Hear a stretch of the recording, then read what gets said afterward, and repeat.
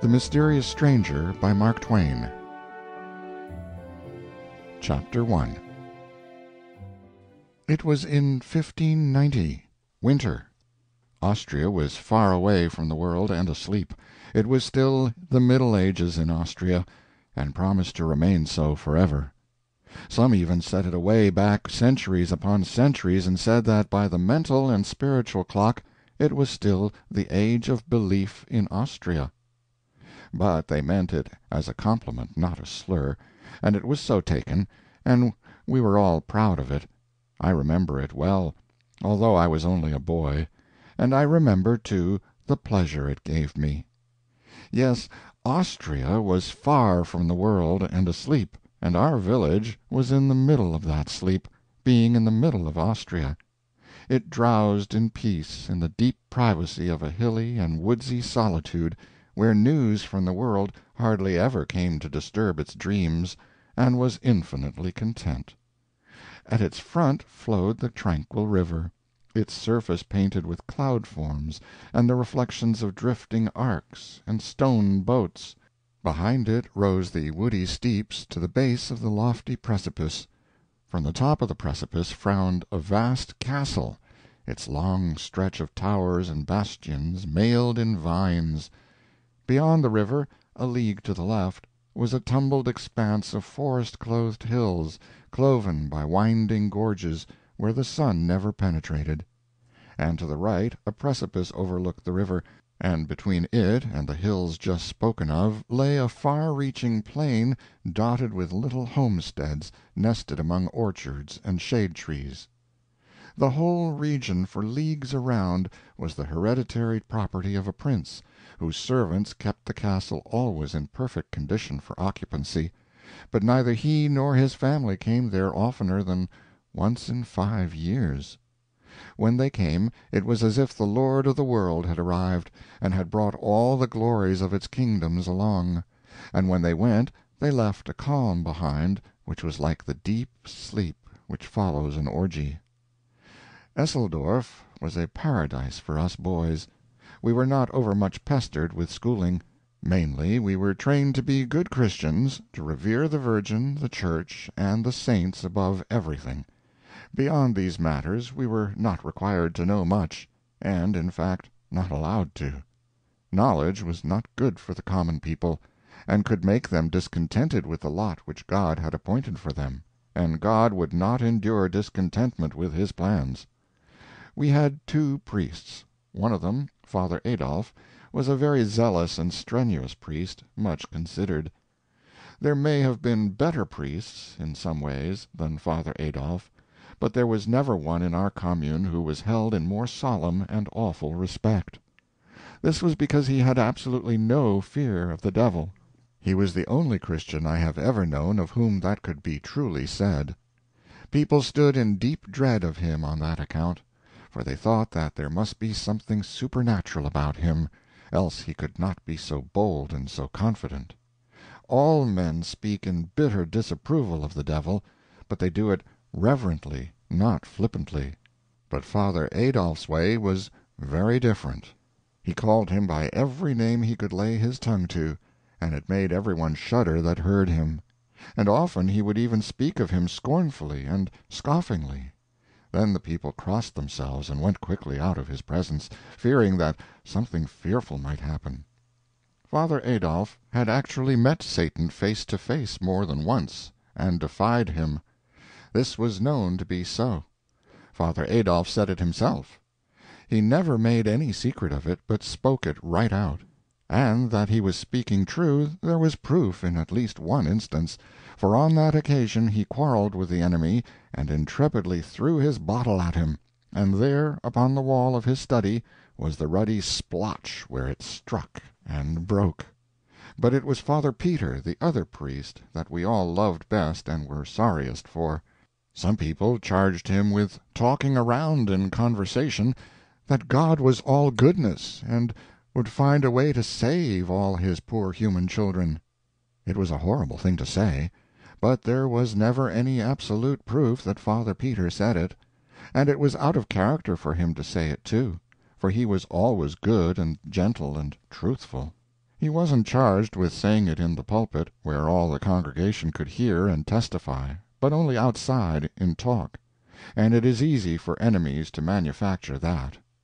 Father Peter had an enemy, and a very powerful one, the astrologer who lived in a tumbled old tower up the valley, and put in his nights studying the stars.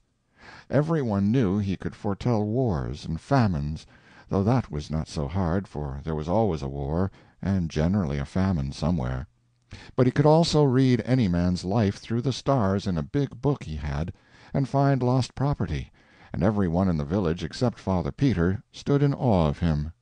Even Father Adolf, who had defied the devil, had a wholesome respect for the astrologer when he came through our village wearing his tall, pointed hat and his long, flowing robe with stars on it, carrying his big book, and a staff which was known to have magic power. The bishop himself sometimes listened to the astrologer, it was said, for, besides studying the stars and prophesying, the astrologer made a great show of piety, which would impress the bishop, of course. But Father Peter took no stock in the astrologer. He denounced him openly as a charlatan, a fraud with no valuable knowledge of any kind, or powers beyond those of an ordinary and rather inferior human being, which naturally made the astrologer hate Father Peter, and wish to ruin him. It was the astrologer, as we all believed, who originated the story about Father Peter's shocking remark, and carried it to the bishop. It was said that Father Peter had made the remark to his niece, Margette, though Margette denied it and implored the bishop to believe her and spare her old uncle from poverty and disgrace. But the bishop wouldn't listen.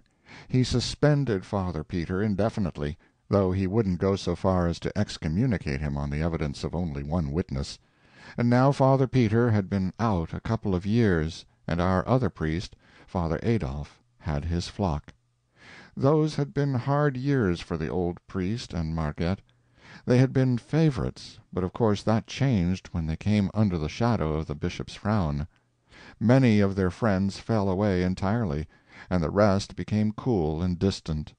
Margette was a lovely girl of 18 when the trouble came, and she had the best head in the village, and the most in it. She taught the harp, and earned all her clothes and pocket-money by her own industry. But her scholars fell off one by one now. She was forgotten when there were dances and parties among the youth of the village. The young fellows stopped coming to the house, all except Wilhelm Meidling, and he could have been spared. She and her uncle were sad and forlorn in their neglect and disgrace, and the sunshine was gone out of their lives. Matters went worse and worse all through the 2 years. Clothes were wearing out. Bread was harder and harder to get, and now at last the very end was come. Solomon Isaacs had lent all the money he was willing to put on the house, and gave notice that tomorrow he would foreclose. End of Chapter 1. Chapter 2. 3 of us boys were always together, and had been so from the cradle, being fond of one another from the beginning, and this affection deepened as the years went on. Nicholas Baumann, son of the principal judge of the local court; Seppi Wollmeyer, son of the keeper of the principal inn, the Golden Stag, which had a nice garden, with shade-trees reaching down to the riverside, and pleasure boats for hire; and I was the third, Theodore Fisher, son of the church organist, who was also leader of the village musicians, teacher of the violin, composer, tax-collector of the commune, sexton, and in other ways a useful citizen, and respected by all. We knew the hills and the woods as well as the birds knew them, for we were always roaming them when we had leisure, at least when we were not swimming or boating or fishing, or playing on the ice or sliding downhill. And we had the run of the castle park, and very few had that. It was because we were pets of the oldest serving-man in the castle, Felix Brandt, and often we went there, nights, to hear him talk about old times and strange things, and to smoke with him (he taught us that), and to drink coffee; for he had served in the wars, and was at the siege of Vienna, and there, when the Turks were defeated and driven away, among the captured things were bags of coffee, and the Turkish prisoners explained the character of it and how to make a pleasant drink out of it, and now he always kept coffee by him, to drink himself and also to astonish the ignorant with. When it stormed, he kept us all night, and while it thundered and lightened outside, he told us about ghosts and horrors of every kind, and of battles and murders and mutilations and such things, and made it pleasant and cozy inside. And he told these things from his own experience largely. He had seen many ghosts in his time, and witches and enchanters, and once he was lost in a fierce storm at midnight in the mountains, and by the glare of the lightning had seen the wild huntsman rage on the blast with his spectre dogs chasing after him through the driving cloud-rack. Also he had seen an incubus once, and several times he had seen the great bat that sucks the blood from the necks of people while they are asleep, fanning them softly with its wings, and so keeping them drowsy till they die. He encouraged us not to fear supernatural things, such as ghosts, and said they did no harm, but only wandered about because they were lonely and distressed, and wanted kindly notice and compassion. And in time we learned not to be afraid, and even went down with him in the night to the haunted chamber in the dungeons of the castle. The ghost appeared only once, and it went by very dim to the sight and floated noiseless through the air, and then disappeared, and we scarcely trembled, he had taught us so well. He said it came up sometimes in the night and woke him by passing its clammy hand over his face, but it did him no hurt. It only wanted sympathy and notice. But the strangest thing was that he had seen angels, actual angels out of heaven, and had talked with them. They had no wings, and wore clothes, and talked and looked and acted just like any natural person, and you would never know them for angels except for the wonderful things they did which a mortal could not do, and the way they suddenly disappeared while you were talking with them, which was also a thing which no mortal could do. And he said they were pleasant and cheerful, not gloomy and melancholy like ghosts. It was after that kind of a talk one May night that we got up next morning and had a good breakfast with him, and then went down and crossed the bridge and went away up into the hills on the left to a woody hilltop, which was a favorite place of ours, and there we stretched out on the grass in the shade to rest and smoke, and talk over these strange things, for they were in our minds yet, and impressing us.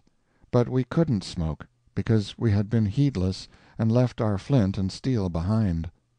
Soon there came a youth strolling toward us through the trees, and he sat down and began to talk in a friendly way, just as if he knew us.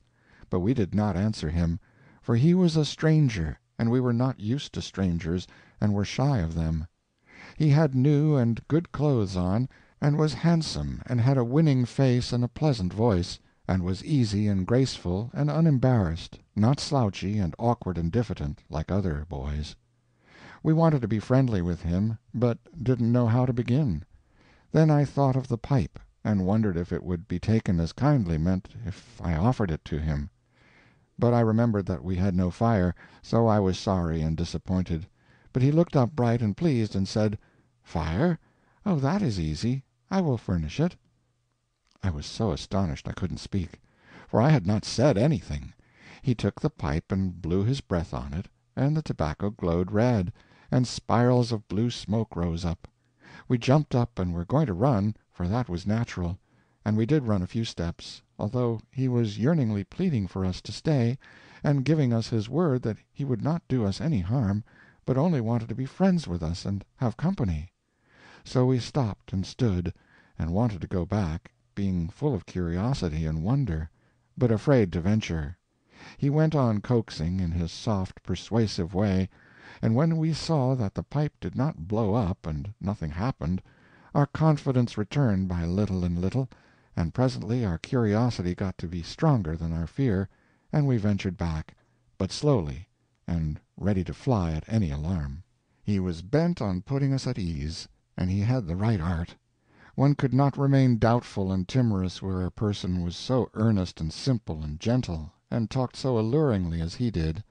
No, he won us over, and it was not long before we were content and comfortable and chatty, and glad we had found this new friend. When the feeling of constraint was all gone, we asked him how he had learned to do that strange thing, and he said he hadn't learned it at all. It came natural to him, like other things, other curious things. What ones? Oh, a number. I don't know how many. Will you let us see you do them? Do, please, the others said. You won't run away again? No, indeed we won't. Please do, won't you? Yes, with pleasure. But you mustn't forget your promise, you know. We said we wouldn't, and he went to a puddle and came back with water in a cup which he had made out of a leaf, and blew upon it and threw it out, and it was a lump of ice the shape of the cup. We were astonished and charmed, but not afraid any more. We were very glad to be there, and asked him to go on and do some more things, and he did. He said he would give us any kind of fruit we liked, whether it was in season or not. We all spoke at once. Orange, apple, grapes! They are in your pockets, he said, and it was true. And they were of the best, too, and we ate them and wished we had more, though none of us said so. You will find them where those came from, he said, and everything else your appetites call for, and you need not name the thing you wish. As long as I am with you, you have only to wish and find. And he said, true. There was never anything so wonderful and so interesting. Bread, cakes, sweets, nuts, whatever one wanted, it was there. He ate nothing himself, but sat and chatted, and did one curious thing after another to amuse us. He made a tiny toy squirrel out of clay, and it ran up a tree and sat on a limb overhead and barked down at us. Then he made a dog that was not much larger than a mouse, and it treed the squirrel and danced about the tree, excited and barking, and was as alive as any dog could be. It frightened the squirrel from tree to tree, and followed it up until both were out of sight in the forest. He made birds out of clay and set them free, and they flew away, singing. At last I made bold to ask him to tell us who he was.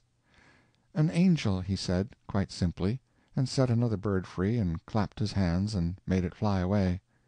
A kind of awe fell upon us when we heard him say that, and we were afraid again. But he said we need not be troubled. There was no occasion for us to be afraid of an angel, and he liked us anyway.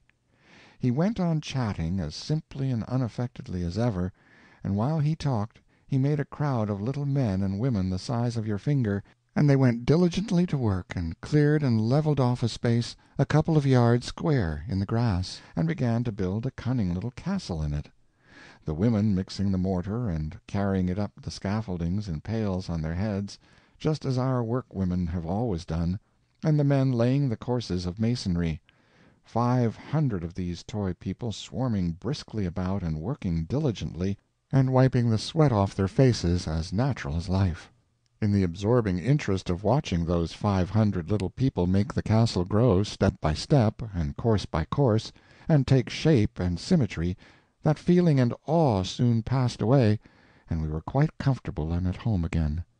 We asked if we might make some people, and he said yes, and told Seppi to make some cannon for the walls, and told Nicholas to make some halberdiers, with breastplates and greaves and helmets, and I was to make some cavalry, with horses, and in allotting these tasks he called us by our names, but did not say how he knew them.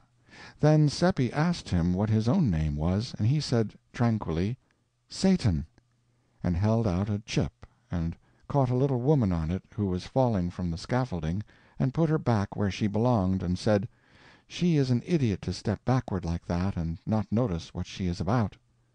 It caught us suddenly, that name did, and our work dropped out of our hands and broke to pieces, a cannon, a halberdier, and a horse. Satan laughed, and asked what was the matter. I said, nothing, only it seemed a strange name for an angel. He asked why. Because well, it's his name, you know. Yes, he is my uncle. He said it placidly, but it took our breath for a moment and made our hearts beat. He did not seem to notice that, but mended our halberdiers and things with a touch, handing them to us finished, and said, don't you remember? He was an angel himself once. Yes, it's true, said Seppi. I didn't think of that. Before the fall he was blameless. Yes, said Nicholas, he was without sin. It is a good family, ours. said Satan. "There is not a better. He is the only member of it that has ever sinned." I should not be able to make any one understand how exciting it all was. You know that kind of quiver that trembles around through you when you are seeing something so strange and enchanting and wonderful that it is just a fearful joy to be alive and look at it, and you know how you gaze, and your lips turn dry and your breath comes short, but you wouldn't be anywhere but there, not for the world. I was bursting to ask one question. I had it on my tongue's end and could hardly hold it back. But I was ashamed to ask it. It might be a rudeness. Satan set an ox down that he had been making, and smiled up at me and said, "It wouldn't be a rudeness, and I should forgive it if it was. Have I seen him? Millions of times. From the time that I was a little child, 1,000 years old, I was his second favorite among the nursery angels of our blood and lineage, to use a human phrase.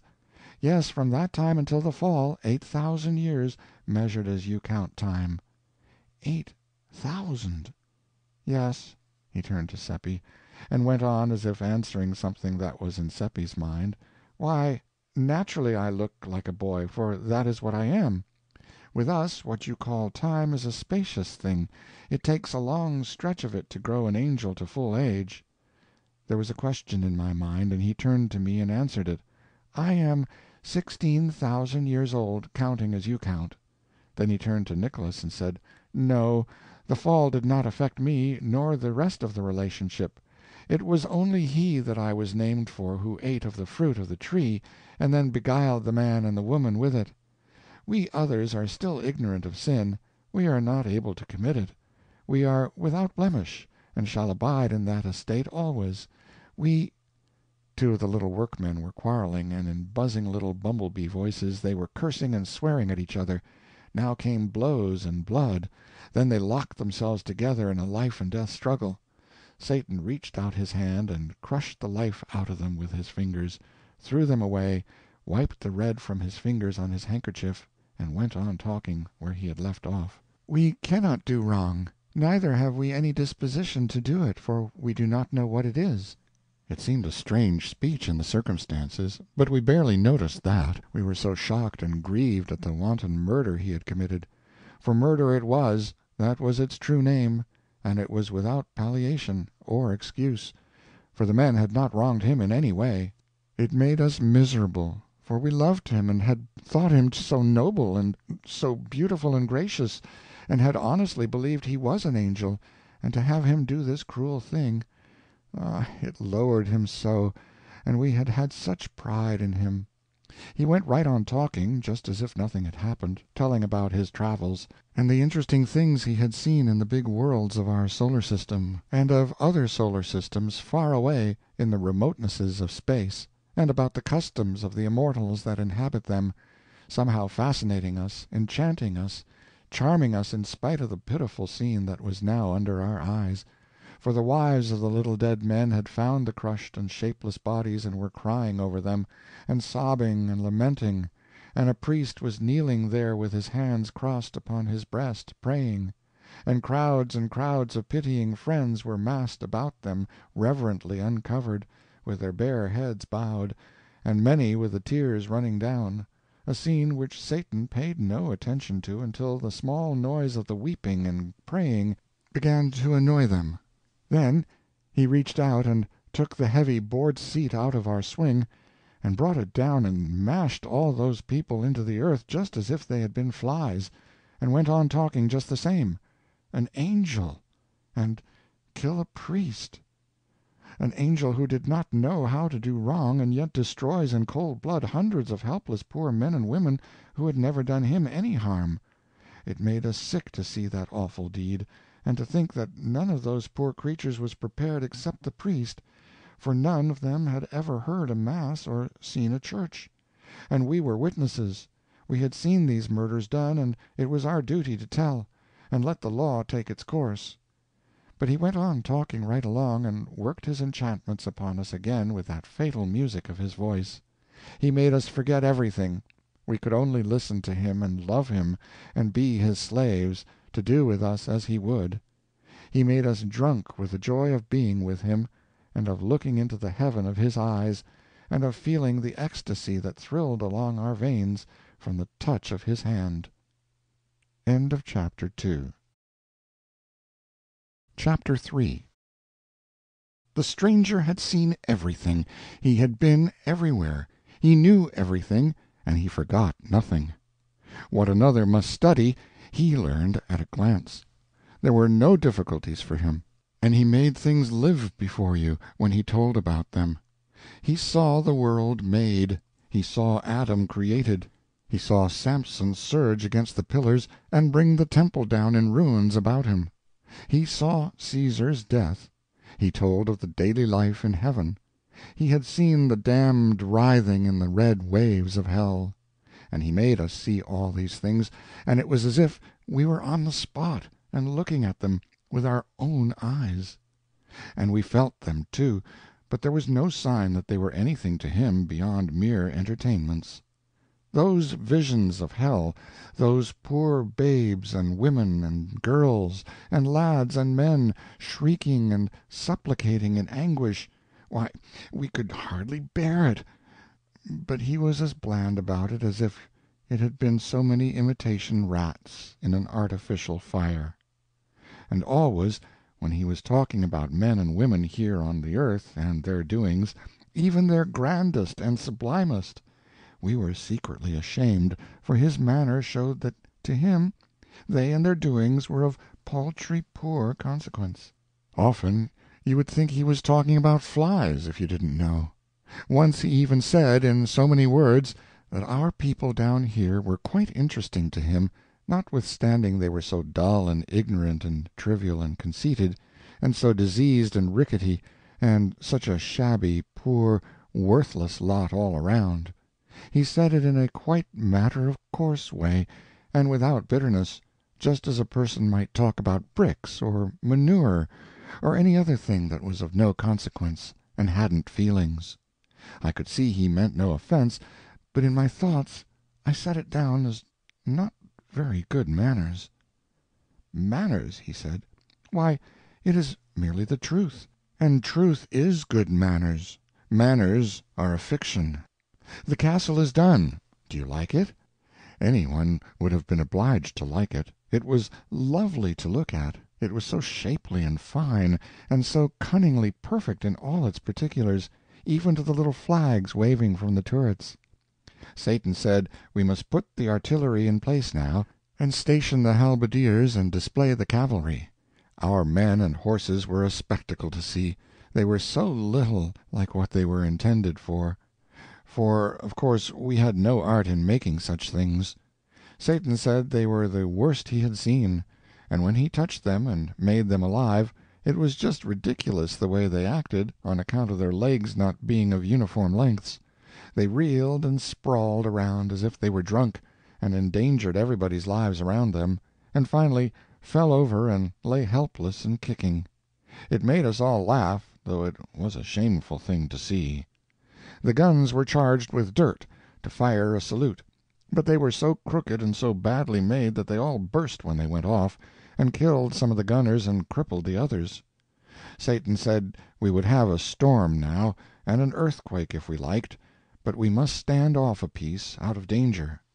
We wanted to call the people away, too, but he said never mind them, they were of no consequence, and we could make more, some time or other, if we needed them.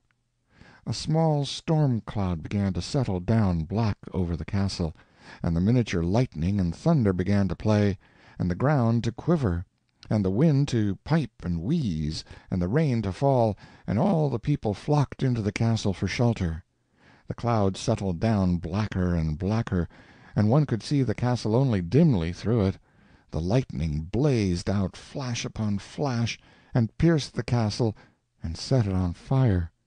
And the flames shone out red and fierce through the cloud, and the people came flying out shrieking, but Satan brushed them back, paying no attention to our begging and crying and imploring, and in the midst of the howling of the wind and volleying of the thunder, the magazine blew up, the earthquake rent the ground wide, and the castle's wreck and ruin tumbled into the chasm, which swallowed it from sight and closed upon it, With all that innocent life, not one of the 500 poor creatures escaping. Our hearts were broken. We could not keep from crying. "Don't cry," Satan said. "They were of no value." "But they are gone to hell." "Oh, it is no matter. We can make plenty more." It was of no use to try to move him. Evidently he was wholly without feelings, and could not understand. He was full of bubbling spirits, and as gay as if this were a wedding instead of a fiendish massacre. And he was bent on making us feel as he did, and of course his magic accomplished his desire. It was no trouble to him. He did whatever he pleased with us. In a little while we were dancing on that grave, and he was playing to us on a strange sweet instrument which he took out of his pocket. And the music—but there's no music like that, unless perhaps in heaven, and that was where he brought it from, he said. It made one mad for pleasure, and we could not take our eyes from him, and the looks that went out of our eyes came from our hearts, and their dumb speech was worship. He brought the dance from heaven, too, and the bliss of paradise was in it. Presently he said he must go away on an errand, but we could not bear the thought of it, and clung to him, and pleaded with him to stay. And that pleased him, and he said so, and said he would not go yet, but would wait a little while, and we would sit down and talk a few minutes longer. And he told us Satan was only his real name, and he was to be known by it to us alone, but he had chosen another one to be called by in the presence of others, just a common one, such as people have. Philip Traum. It sounded so odd and mean for such a being, but it was his decision, and we said nothing. His decision was sufficient. We had seen wonders this day, and my thoughts began to run on the pleasure it would be to tell them when I got home. But he noticed those thoughts and said, "No, all these matters are a secret among us four. I do not mind your trying to tell them, if you like, but I will protect your tongues, and nothing of the secret will escape from them." It was a disappointment, but it couldn't be helped, and it cost us a sigh or two. We talked pleasantly along, and he was always reading our thoughts and responding to them, and it seemed to me that this was the most wonderful of all the things he did, but he interrupted my musings and said, "No, it would be wonderful for you, but it is not wonderful for me. I am not limited like you. I am not subject to human conditions. I can measure and understand your human weaknesses, for I have studied them, but I have none of them. My flesh is not real, although it would seem firm to your touch. My clothes are not real. I am a spirit. Father Peter is coming." We looked around, but did not see anyone. "He is not in sight yet, but you will see him presently." "Do you know him, Satan?" "No." "Won't you talk with him when he comes? He is not ignorant and dull like us, and he would so like to talk with you. Will you?" "Another time, yes, but not now. I must go on my errand after a little. There he is now. You can see him. Sit still and don't say anything." We looked up and saw Father Peter approaching through the chestnuts. We three were sitting together in the grass, and Satan sat in front of us in the path. Father Peter came slowly along with his head down, thinking, and stopped within a couple of yards of us, and took off his hat and got out his silk handkerchief, and stood there mopping his face and looking as if he were going to speak to us, but he didn't. Presently he muttered, "I can't think what brought me here. It seems as if I were in my study a minute ago, but I suppose I have been dreaming along for an hour and have come all this stretch without noticing, for I am not myself in these troubled days." Then he went mumbling along to himself and walked straight through Satan, just as if nothing were there. It made us catch our breath to see it. We had the impulse to cry out, the way you nearly always do when a startling thing happens, but something mysteriously restrained us, and we remained quiet, only breathing fast. Then the trees hid Father Peter after a little, and Satan said, "It is as I told you. I am only a spirit."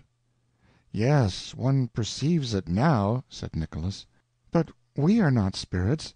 It is plain he did not see you, but were we invisible too? He looked at us, but he didn't seem to see us." "No, none of us was visible to him, for I wished it so." It seemed almost too good to be true, that we were actually seeing these romantic and wonderful things, and that it was not a dream. And there he sat, looking just like anybody, so natural and simple and charming, and chatting along again the same as ever, and, well, words cannot make you understand what we felt. It was an ecstasy, and an ecstasy is a thing that will not go into words. It feels like music, and one cannot tell about music so that another person can get the feeling of it. He was back in the old ages once more now, and making them live before us. He had seen so much, so much. It was just a wonder to look at him and try to think how it must seem to have such experience behind one. But it made you seem sorrowfully trivial, and the creature of a day, and such a short and paltry day, too. And he didn't say anything to raise up your drooping pride. No, not a word. He always spoke of men in the same old indifferent way, just as one speaks of bricks and manure piles and such things. You could see that they were of no consequence to him, one way or the other. He didn't mean to hurt us, you could see that, just as we don't mean to insult a brick when we disparage it. A brick's emotions are nothing to us. It never occurs to us to think whether it has any or not. Once, when he was bunching the most illustrious kings and conquerors and poets and prophets and pirates and beggars together, just a brick pile, I was shamed into putting in a word for man, and asked him why he made so much difference between men and himself. He had to struggle with that a moment. He didn't seem to understand how I could ask such a strange question, and then he said, "The difference between man and me? The difference between a mortal and an immortal? Between a cloud and a spirit?" He picked up a woodlouse that was creeping along a piece of bark. "What is the difference between Caesar and this?" I said, "One cannot compare things which by their nature and by the interval between them are not comparable." "Well, you have answered your own question," he said. "I will expand it. Man is made of dirt. I saw him made. I am not made of dirt. Man is a museum of diseases, a home of impurities. He comes today and is gone tomorrow. He begins as dirt and departs as stench. I am of the aristocracy of the imperishables. And man has the moral sense. You understand? He has the moral sense. That would seem to be difference enough between us, all by itself." He stopped there, as if that settled the matter.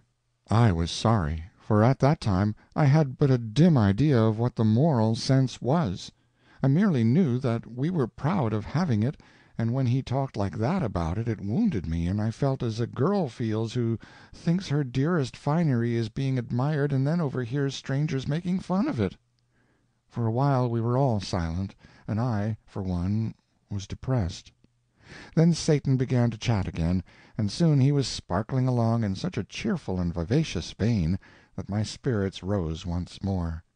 He told some very cunning things that put us in a gale of laughter, and when he was telling about the time that Samson tied the torches to the foxes' tails and set them loose in the Philistines' corn, and Samson sitting on the fence slapping his thighs and laughing, with the tears running down his cheeks, and lost his balance and fell off the fence, the memory of that picture got him to laughing too, and we did have a most lovely and jolly time. By and by he said, "I am going on my errand now." "Don't," we all said, "don't go. Stay with us. You won't come back." "Yes, I will. I give you my word." "When? Tonight? Say when." "It won't be long. You will see." "We like you." "And I you. And as a proof of it, I will show you something fine to see. Usually when I go I merely vanish, but now I will dissolve myself and let you see me do it." He stood up, and it was quickly finished. He thinned away and thinned away until he was a soap bubble, except that he kept his shape.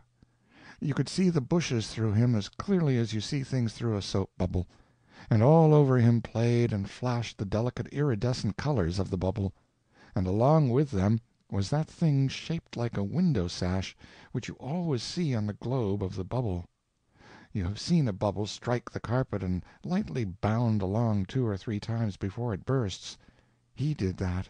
He sprang, touched the grass, bounded, floated along, touched again, and so on, and presently exploded. Poof! And in his place was vacancy. It was a strange and beautiful thing to see. We did not say anything, but sat wondering and dreaming and blinking, and finally Seppi roused up and said, mournfully, sighing, "I suppose none of it has happened." Nicholas sighed and said about the same. I was miserable to hear them say it, for it was the same cold fear that was in my own mind. Then we saw poor old Father Peter wandering along back, with his head bent down, searching the ground. When he was pretty close to us he looked up and saw us, and said, "How long have you been here, boys?" "A little while, Father." "Then it is since I came by, and maybe you can help me. Did you come up by the path?" "Yes, Father." "That is good. I came the same way. I have lost my wallet. There wasn't much in it, but a very little is much to me, for it was all I had. I suppose you haven't seen anything of it?" "No, Father, but we will help you hunt." "It is what I was going to ask you. Why, here it is." We hadn't noticed it, yet there it lay, right where Satan stood when he began to melt. If he did melt, and it wasn't a delusion. Father Peter picked it up and looked very much surprised. "It is mine," he said, "but not the contents. This is fat. Mine was flat. Mine was light. This is heavy." He opened it. It was stuffed as full as it could hold with gold coins. He let us gaze our fill, and of course we did gaze, for we had never seen so much money at one time before. All our mouths came open to say, "Satan did it," but nothing came out. There it was, you see. We couldn't tell what Satan didn't want told. He had said so himself. "Boys, did you do this?" It made us laugh, and it made him laugh, too, as soon as he thought what a foolish question it was. "Who has been here?" Our mouths came open to answer, but stood so for a moment because we couldn't say nobody, for it wouldn't be true, and the right word didn't seem to come. Then I thought of the right one, and said it. "Not a human being." "That is so," said the others, and let their mouths go shut. "It is not so," said Father Peter, and looked at us very severely. "I came by here a while ago, and there was no one here, but that is nothing. Some one has been here since. I don't mean to say that the person didn't pass here before you came, and I don't mean to say you saw him, but some one did pass, that I know. On your honor, you saw no one?" "Not a human being." "That is sufficient. I know you are telling me the truth." He began to count the money on the path, we on our knees, eagerly helping to stack it in little piles. "It's 1,100 ducats odd," he said. "Oh, dear, if it were only mine, and I need it so!" And his voice broke and his lips quivered. "It is yours, sir," we all cried out at once. "Every heller." "No, it isn't mine. Only 4 ducats are mine. The rest—" He fell to dreaming, poor old soul, and caressing some of the coins in his hands, and forgot where he was, sitting there on his heels with his old gray head bare. It was pitiful to see. "No," he said, waking up, "it isn't mine. I can't account for it. I think some enemy—it must be a trap." Nicholas said, "Father Peter, with the exception of the astrologer, you haven't a real enemy in the village, nor Margaret either, and not even a half enemy that's rich enough to chance 1,100 ducats to do you a mean turn. I'll ask you if that's so or not." He couldn't get around that argument, and it cheered him up. "But it isn't mine, you see. It isn't mine in any case." He said it in a wistful way, like a person that wouldn't be sorry but glad if anybody would contradict him. "It is yours, Father Peter, and we are witness to it, aren't we, boys?" "Yes, we are, and we'll stand by it, too." Bless your hearts, you do almost persuade me. You do indeed. If I had only 100 odd ducats of it, the house is mortgaged for it, and we've no home for our heads if we don't pay tomorrow, and that 4 ducats is all we've got in "It's the— yours, every bit of it, and you've got to take it. We are bail that it's all right. Aren't we, Theodore? Aren't we, Seppi?" We two said yes, and Nicholas stuffed the money back into the shabby old wallet and made the owner take it. So he said he would use 200 of it, for his house was good enough security for that, and would put the rest at interest till the rightful owner came for it, and on our side we must sign a paper showing how he got the money, a paper to show to the villagers as proof that he had not got out of his troubles dishonestly. Chapter 4. It made immense talk next day when Father Peter paid Solomon Isaacs in gold and left the rest of the money with him at interest. Also, there was a pleasant change. Many people called at the house to congratulate him, and a number of cool old friends became kind and friendly again.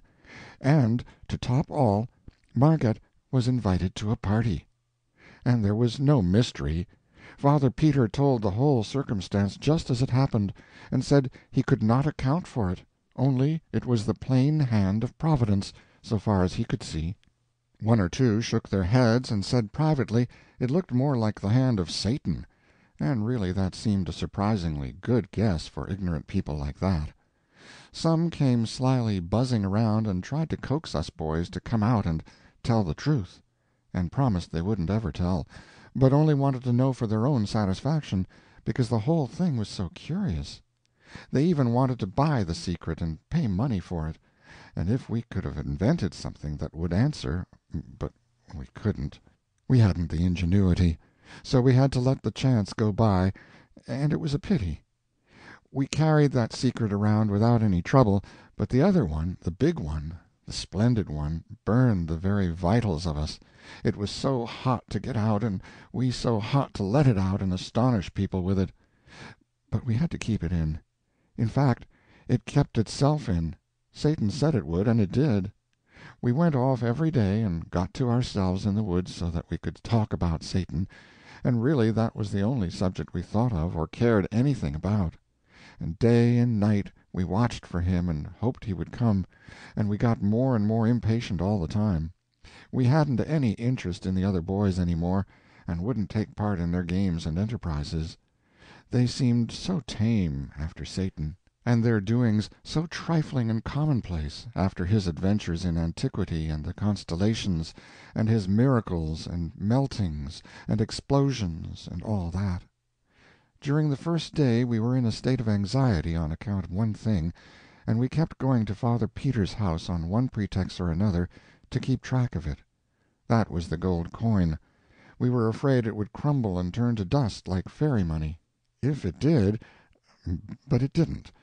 At the end of the day no complaint had been made about it, so after that we were satisfied that it was real gold, and dropped the anxiety out of our minds.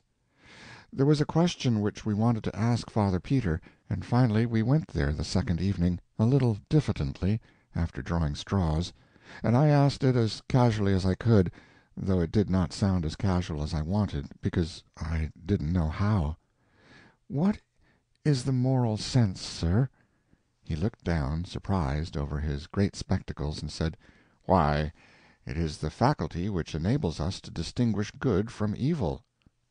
It threw some light, but not a glare, and I was a little disappointed, also to some degree embarrassed. He was waiting for me to go on, so in default of anything else to say I asked, "Is it valuable?" "Valuable? Heavens, lad, it is the one thing that lifts man above the beasts that perish, and makes him heir to immortality." This did not remind me of anything further to say, so I got out, with the other boys, and we went away with that indefinite sense you have often had of being filled, but not fatted.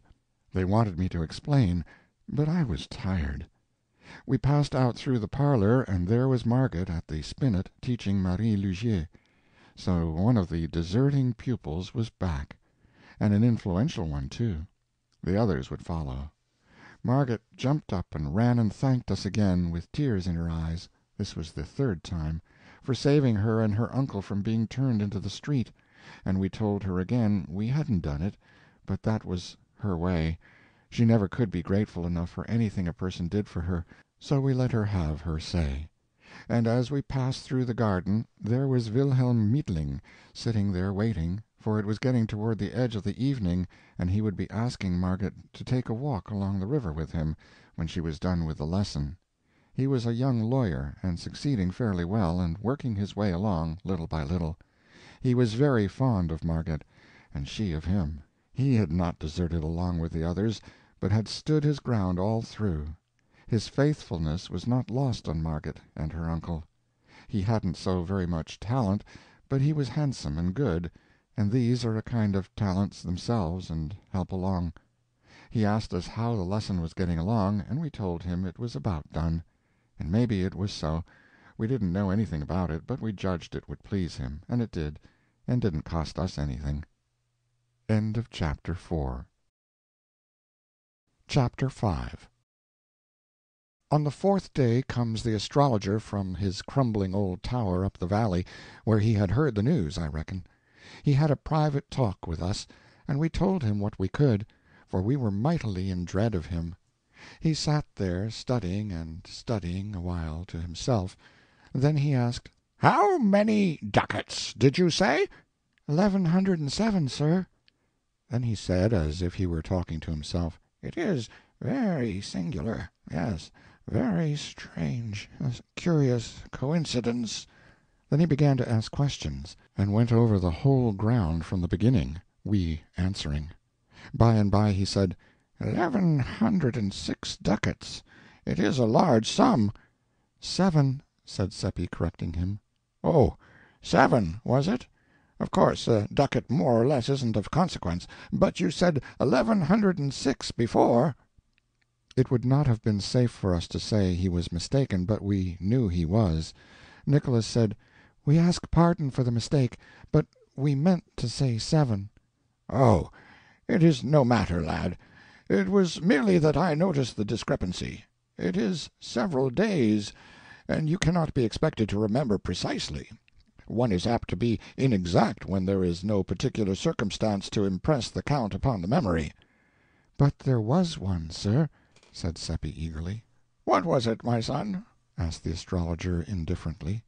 "First, we all counted the piles of coin, each in turn, and all made it the same, 1106. But I had slipped one out for fun, when the count began, and now I slipped it back and said, 'I think there is a mistake. There are 1107. Let us count again.' We did, and of course I was right. They were astonished. Then I told how it came about." The astrologer asked us if this was so, and we said it was. "That settles it," he said. "I know the thief now. Lads, the money was stolen." Then he went away, leaving us very much troubled, and wondering what he could mean. In about an hour we found out, for by that time it was all over the village, that Father Peter had been arrested for stealing a great sum of money from the astrologer. Everybody's tongue was loose and going. Many said it was not in Father Peter's character and must be a mistake. But the others shook their heads and said misery and want could drive a suffering man to almost anything. About one detail there were no differences. All agreed that Father Peter's account of how the money came into his hands was just about unbelievable. It had such an impossible look. They said it might have come into the astrologer's hands in some such way, but into Father Peter's, never. Our characters began to suffer now. We were Father Peter's only witnesses. How much did he probably pay us to back up his fantastic tale? People talked that kind of talk to us pretty freely and frankly, and were full of scoffings when we begged them to believe really we had told only the truth. Our parents were harder on us than anyone else. Our fathers said we were disgracing our families, and they commanded us to purge ourselves of our lie, and there was no limit to their anger when we continued to say we had spoken true. Our mothers cried over us, and begged us to give back our bribe, and get back our honest names, and save our families from shame, and come out and honorably confess. And at last we were so worried and harassed that we tried to tell the whole thing, Satan and all, but no, it wouldn't come out. We were hoping and longing all the time that Satan would come and help us out of our trouble, but there was no sign of him. Within an hour after the astrologer's talk with us, Father Peter was in prison and the money sealed up and in the hands of the officers of the law. The money was in a bag, and Solomon Isaac said he had not touched it since he had counted it. His oath was taken that it was the same money, and that the amount was 1,107 ducats. Father Peter claimed trial by the ecclesiastical court, but our other priest, Father Adolph, said an ecclesiastical court hadn't jurisdiction over a suspended priest. The bishop upheld him. That settled it. The case would go to trial in the civil court. The court would not sit for some time to come. Wilhelm Meidling would be Father Peter's lawyer, and do the best he could, of course, but he told us privately that a weak case on his side and all the power and prejudice on the other made the outlook bad. So Margette's new happiness died a quick death. No friends came to condole with her, and none were expected. An unsigned note withdrew her invitation to the party. There would be no scholars to take lessons. How could she support herself? She could remain in the house, for the mortgage was paid off, though the government, and not poor Solomon Isaacs, had the mortgage money in its grip for the present. Old Ursula, who was cook, chambermaid, housekeeper, laundress, and everything else for Father Peter, and had been Margette's nurse in earlier years, said God would provide. But she said that from habit, for she was a good Christian. She meant to help in the providing, to make sure, if she could find a way. We boys wanted to go and see Margette, and show friendliness for her, but our parents were afraid of offending the community and wouldn't let us. The astrologer was going around inflaming everybody against Father Peter, and saying he was an abandoned thief, and had stolen 1,107 gold ducats from him. He said he knew he was a thief from that fact, for it was exactly the sum he had lost, and which Father Peter pretended he had found. In the afternoon of the fourth day after the catastrophe, old Ursula appeared at our house, and asked for some washing to do, and begged my mother to keep this secret, to save Margette's pride, who would stop this project if she found it out. Yet Margette had not enough to eat, and was growing weak. Ursula was growing weak herself, and showed it, and she ate of the food that was offered her like a starving person, but could not be persuaded to carry any home, for Margette would not eat charity food. She took some clothes down to the stream to wash them, but we saw from the window that handling the bat was too much for her strength, so she was called back, and a trifle of money offered her, which she was afraid to take lest Margette should suspect. Then she took it, saying she would explain that she found it in the road. To keep it from being a lie and damning her soul, she got me to drop it while she watched. Then she went along by there and found it, and exclaimed with surprise and joy, and picked it up and went her way. Like the rest of the village, she could tell everyday lies fast enough and without taking any precautions against fire and brimstone on their account. But this was a new kind of lie, and it had a dangerous look because she hadn't had any practice in it. After a week's practice it wouldn't have given her any trouble. It is the way we are made. I was in trouble, for how would Margette live? Ursula could not find a coin in the road every day, perhaps not even a second one, and I was ashamed, too, for not having been near Margette, and she so in need of friends, but that was my parents' fault, not mine, and I couldn't help it.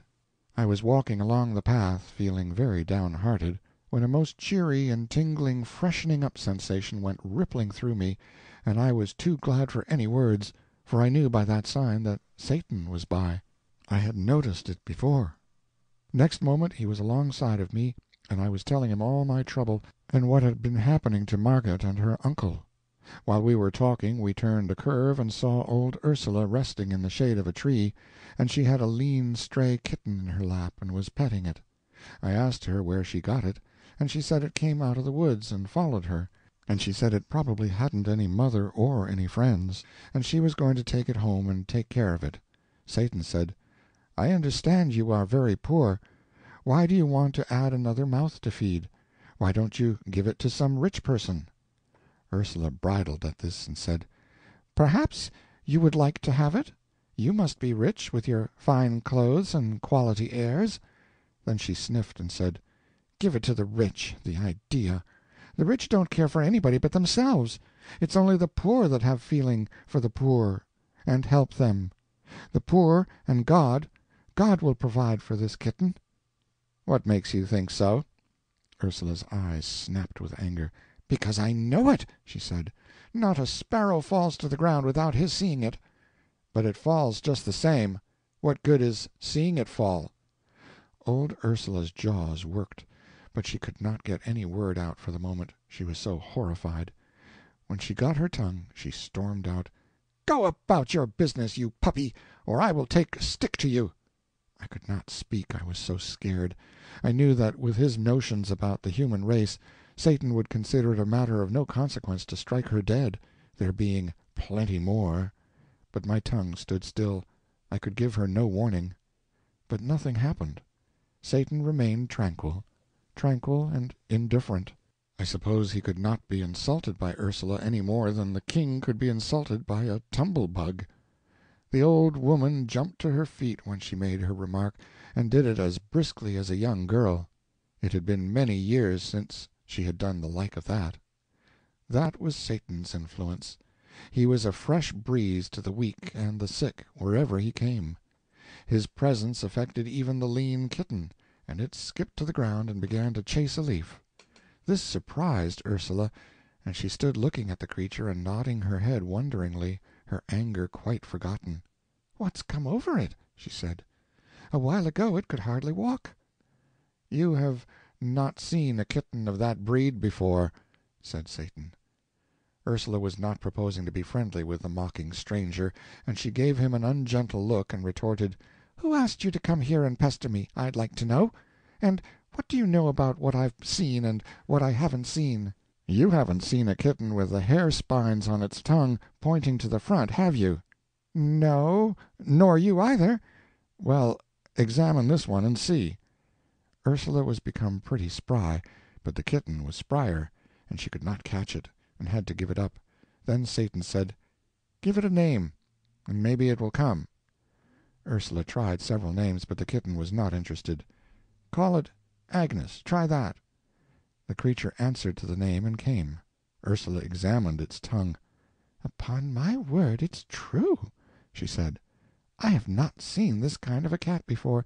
Is it yours?" "No." "Then how did you know its name so pat?" "Because all cats of that breed are named Agnes. They will not answer to any other." Ursula was impressed. "It is the most wonderful thing." Then a shadow of trouble came into her face, for her superstitions were aroused, and she reluctantly put the creature down, saying, "I suppose I must let it go. I am not afraid. No, not exactly that, though the priest— well, I've heard people, indeed many people, and besides, it is quite well now and can take care of itself." She sighed and turned to go, murmuring, "It is such a pretty one, too, and would be such company, and the house is so sad and lonesome these troubled days. Miss Margaret so mournful and just a shadow, and the old master shut up in jail." "It seems a pity not to keep it," said Satan.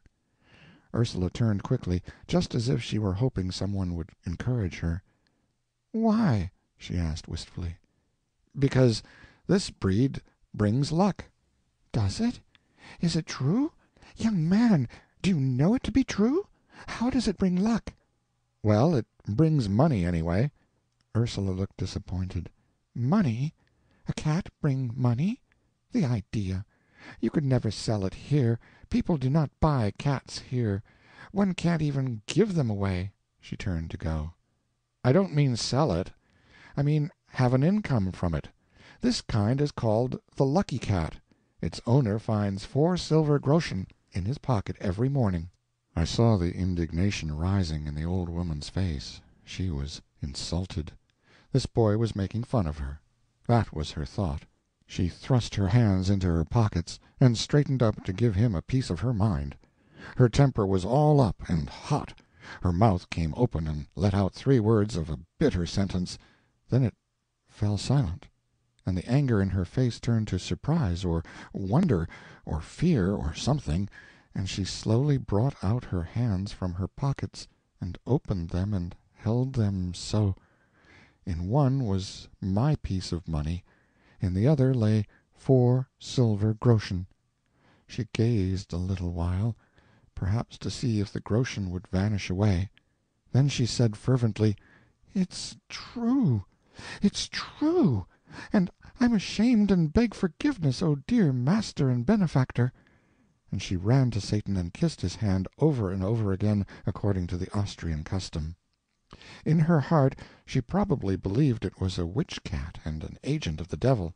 But no matter, it was all the more certain to be able to keep its contract and furnish a daily good living for the family, for in matters of finance even the piousest of our peasants would have more confidence in an arrangement with the devil than with an archangel. Ursula started homeward, with Agnes in her arms, and I said I wished I had her privilege of seeing Margaret. Then I caught my breath, for we were there in the parlor, and Margaret standing looking at us, astonished. She was feeble and pale, but I knew that those conditions would not last in Satan's atmosphere, and it turned out so. I introduced Satan, that is, Philip Traum, and we sat down and talked. There was no constraint. We were simple folk in our village, and when a stranger was a pleasant person we were soon friends. Margaret wondered how we got in without her hearing us. Traum said the door was open, and we walked in and waited until she should turn around and greet us. This was not true. No door was open. We entered through the walls or the roof or down the chimney, or somehow. But no matter. What Satan wished a person to believe, the person was sure to believe, and so Margaret was quite satisfied with that explanation. And then the main part of her mind was on Traum anyway. She couldn't keep her eyes off him, he was so beautiful. That gratified me and made me proud. I hoped he would show off some, but he didn't. He seemed only interested in being friendly and telling lies. He said he was an orphan. That made Margaret pity him. The water came into her eyes. He said he had never known his mamma. She passed away while he was a young thing, and said his papa was in shattered health, and had no property to speak of. In fact, none of any earthly value. But he had an uncle in business down in the tropics, and he was very well off and had a monopoly, and it was from this uncle that he drew his support. The very mention of a kind uncle was enough to remind Margaret of her own, and her eyes filled again. She said she hoped their 2 uncles would meet some day. It made me shudder. Philip said he hoped so, too, and that made me shudder again. "Maybe they will," said Margaret. "Does your uncle travel much?" "Oh, yes. He goes all about. He has business everywhere." And so they went on chatting, and poor Margaret forgot her sorrows for one little while, anyway. It was probably the only really bright and cheery hour she had known lately. I saw she liked Philip, and I knew she would. And when he told her he was studying for the ministry, I could see that she liked him better than ever. And then, when he promised to get her admitted to the jail so that she could see her uncle, that was the capstone. He said he would give the guards a little present, and she must always go in the evening after dark and say nothing, but just show this paper and pass in, and show it again when you come out.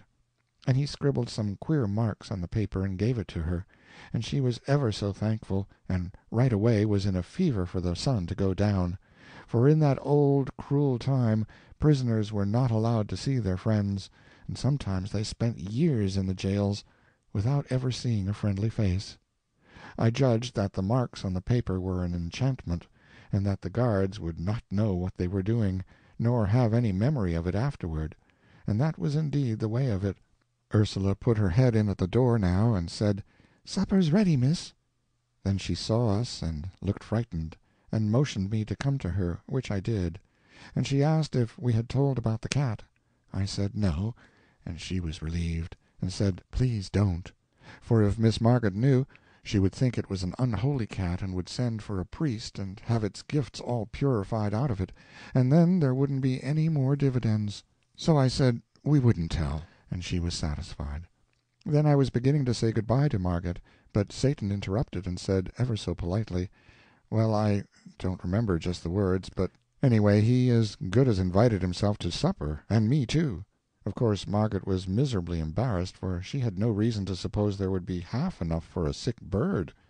Ursula heard him, and she came straight into the room, not a bit pleased. At first she was astonished to see Margaret looking so fresh and rosy, and said so. Then she spoke up in her native tongue, which was Bohemian, and said, as I learned afterward, "Send him away, Miss Margaret. There's not victuals enough." Before Margaret could speak, Satan had the word, and was talking back at Ursula in her own language, which was a surprise to her and for her mistress too. He said, "Didn't I see you down the road a while ago?" "Yes, sir."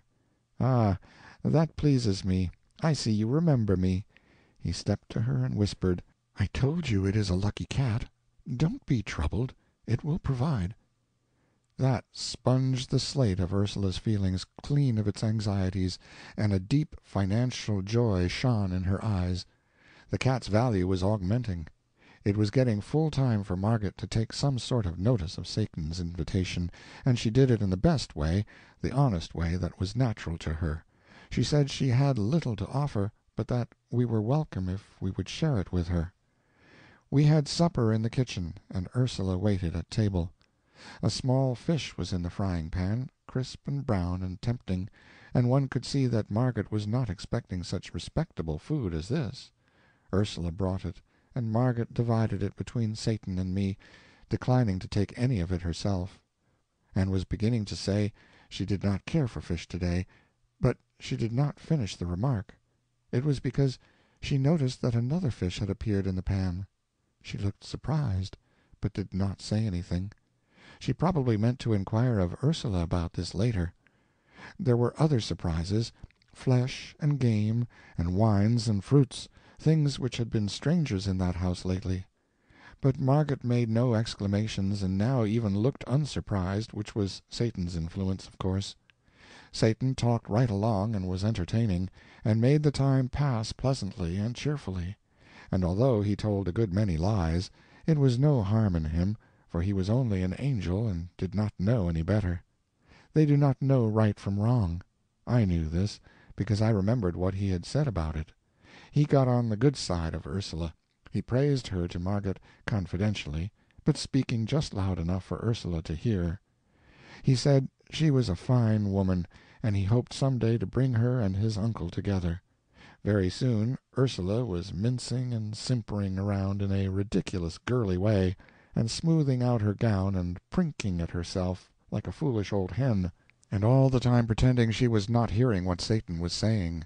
I was ashamed, for it showed us to be what Satan considered us, a silly race and trivial. Satan said his uncle entertained a great deal, and to have a clever woman presiding over the festivities would double the attractions of the place. "But your uncle is a gentleman, isn't he?" asked Margaret. "Yes," said Satan indifferently. "Some even call him a prince, out of compliment, but he is not bigoted. To him personal merit is everything, rank nothing." My hand was hanging down by my chair. Agnes came along and licked it. By this act a secret was revealed. I started to say, "It is all a mistake. This is just a common, ordinary cat. The hair-needles on her tongue point inward, not outward." But the words did not come, because they couldn't. Satan smiled upon me, and I understood. When it was dark, Margaret took food and wine and fruit in a basket, and hurried away to the jail, and Satan and I walked toward my home. I was thinking to myself that I should like to see what the inside of the jail was like. Satan overheard the thought, and the next moment we were in the jail. We were in the torture chamber, Satan said. The rack was there, and the other instruments, and there was a smoky lantern or two hanging on the walls and helping to make the place look dim and dreadful. There were people there, and executioners, but as they took no notice of us, it meant that we were invisible. A young man lay bound, and Satan said he was suspected of being a heretic, and the executioners were about to inquire into it. They asked the man to confess to the charge, and he said he could not, for it was not true. Then they drove splinter after splinter under his nails, and he shrieked with the pain. Satan was not disturbed, but I could not endure it, and had to be whisked out of there. I was faint and sick, but the fresh air revived me, and we walked toward my home. I said it was a brutal thing. No, it was a human thing. You should not insult the brutes by such a misuse of that word. They have not deserved it. And he went on talking like that. It is like your paltry race, always lying, always claiming virtues which it hasn't got, always denying them to the higher animals, which alone possess them. No brute ever does a cruel thing. That is the monopoly of those with the moral sense. When a brute inflicts pain, he does it innocently. It is not wrong. For him there is no such thing as wrong. And he does not inflict pain for the pleasure of inflicting it. Only man does that, inspired by that mongrel moral sense of his, a sense whose function is to distinguish between right and wrong, with liberty to choose which of them he will do. Now what advantage can he get out of that? He is always choosing, and in 9 cases out of 10 he prefers the wrong. There shouldn't be any wrong, and without the moral sense there couldn't be any. And yet he is such an unreasoning creature that he is not able to perceive that the moral sense degrades him to the bottom layer of animated beings, and is a shameful possession. Are you feeling better? Let me show you something. End of Chapter 5. Chapter 6. In a moment we were in a French village. We walked through a great factory of some sort, where men and women and little children were toiling in heat and dirt and a fog of dust, and they were clothed in rags, and drooped at their work, for they were worn and half-starved and weak and drowsy. Satan said, "It is some more moral sense. The proprietors are rich and very holy, but the wage they pay to these poor brothers and sisters of theirs is only enough to keep them from dropping dead with hunger. The work hours are 14 per day, winter and summer, from 6 in the morning till 8 at night, little children and all, and they walk to and from the pigsties which they inhabit, 4 miles each way, through mud and slush, rain, snow, sleet, and storm, daily, year in and year out. They get 4 hours of sleep. They kennel together, 3 families in a room, in unimaginable filth and stench, and disease comes, and they die off like flies. Have they committed a crime, these mangy things? No. What have they done that they are punished so? Nothing at all, except getting themselves born into your foolish race. You have seen how they treat a misdoer there in the jail. Now you see how they treat the innocent and the worthy. Is your race logical? Are these ill-smelling innocents better off than that heretic? Indeed, no. His punishment is trivial compared with theirs. They broke him on the wheel and smashed him to rags and pulp after we left, and he is dead now, and free of your precious race. But these poor slaves here, why, they have been dying for years, and some of them will not escape from life for years to come. It is the moral sense which teaches the factory proprietors the difference between right and wrong. You perceive the result. They think themselves better than dogs. Ah, you are such an illogical, unreasoning race, and paltry. Oh, unspeakably." Then he dropped all seriousness and just overstrained himself making fun of us, and deriding our pride and our warlike deeds, our great heroes, our imperishable fames, our mighty kings, our ancient aristocracies, our venerable history, and laughed till it was enough to make a person sick to hear him, and finally he sobered a little, and said, "But after all, it is not all ridiculous. There is a sort of pathos about it, when one remembers how few are your days, how childish your pomps, and what shadows you are." Presently all things vanished suddenly from my sight, and I knew what it meant. The next moment we were walking along in our village, and down toward the river I saw the twinkling lights of the Golden Stag. Then in the dark I heard a joyful cry, "He's come again!" It was Seppi Wohlmeyer. He had felt his blood leap and his spirits rise in a way that could mean only one thing, and he knew Satan was near, although it was too dark to see him. He came to us, and we walked along together, and Seppi poured out his gladness like water. It was as if he were a lover and had found his sweetheart who had been lost. Seppi was a smart and animated boy, and had enthusiasm and expression, and was a contrast to Nicholas and me. He was full of the last new mystery now, the disappearance of Hans Oppert, the village loafer. People were beginning to be curious about it, he said. He did not say anxious. Curious was the right word, and strong enough. No one had seen Hans for a couple of days. "Not since he did that brutal thing, you know," he said. "What brutal thing?" It was Satan that asked.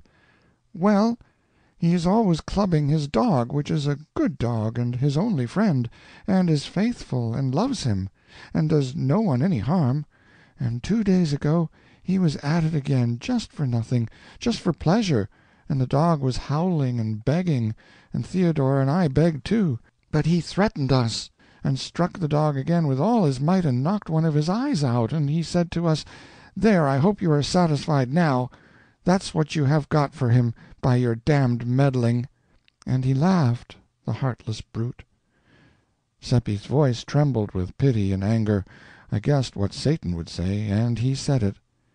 "There is that misused word again, that shabby slander. Brutes do not act like that, but only men." "Well, it was inhuman, anyway." "No, it wasn't, Seppi. It was human, quite distinctly human. It is not pleasant to hear you libel the higher animals by attributing to them dispositions which they are free from, and which are found nowhere but in the human heart. None of the higher animals is tainted with the disease called the moral sense. Purify your language, Seppi, drop those lying phrases out of it." He spoke pretty sternly for him, and I was sorry I hadn't warned Seppi to be more particular about the word he used. I knew how he was feeling. He would not want to offend Satan. He would rather offend all his kin. There was an uncomfortable silence, but relief soon came, for that poor dog came along now, with his eye hanging down, and went straight to Satan, and began to moan and mutter brokenly, and Satan began to answer in the same way, and it was plain that they were talking together in the dog language. We all sat down in the grass in the moonlight, for the clouds were breaking away now, and Satan took the dog's head in his lap and put the eye back in its place, and the dog was comfortable, and he wagged his tail and licked Satan's hand, and looked thankful and said the same. I knew he was saying it, though I did not understand the words. Then the two talked together a bit, and Satan said, "He says his master was drunk." "Yes, he was," said we. "And an hour later he fell over the precipice there beyond the cliff pasture." "We know the place. It is 3 miles from here." "And the dog has been often to the village, begging people to go there, but he was only driven away and not listened to." We remembered it, but hadn't understood what he wanted. "He only wanted help for the man who had misused him, and he thought only of that, and has had no food nor sought any. He has watched by his master 2 nights. What do you think of your race? Is heaven reserved for it, and this dog ruled out, as your teachers tell you? Can your race add anything to this dog's stock of morals and magnanimities?" He spoke to the creature, who jumped up, eager and happy, and apparently ready for orders and impatient to execute them. "Get some men. Go with the dog. He will show you that carrion, and take a priest along to arrange about insurance, for death is near." With the last word he vanished, to our sorrow and disappointment. We got the men and Father Adolf, and we saw the man die. Nobody cared but the dog. He mourned and grieved, and licked the dead face, and could not be comforted.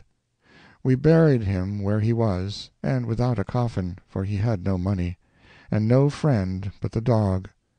If we had been an hour earlier the priest would have been in time to send that poor creature to heaven, but now he was gone down into the awful fires, to burn forever. It seemed such a pity that in a world where so many people have difficulty to put in their time, one little hour could not have been spared for this poor creature who needed it so much, and to whom it would have made the difference between eternal joy and eternal pain. It gave an appalling idea of the value of an hour, and I thought I could never waste one again without remorse and terror. Seppi was depressed and grieved, and said it must be so much better to be a dog and not run such awful risks. We took this one home with us and kept him for our own. Seppi had a very good thought as we were walking along, and it cheered us up and made us feel much better. He said the dog had forgiven the man that had wronged him so, and maybe God would accept that absolution. There was a very dull week now, for Satan did not come, nothing much was going on, and we boys could not venture to go and see Margaret, because the nights were moonlit, and our parents might find us out if we tried.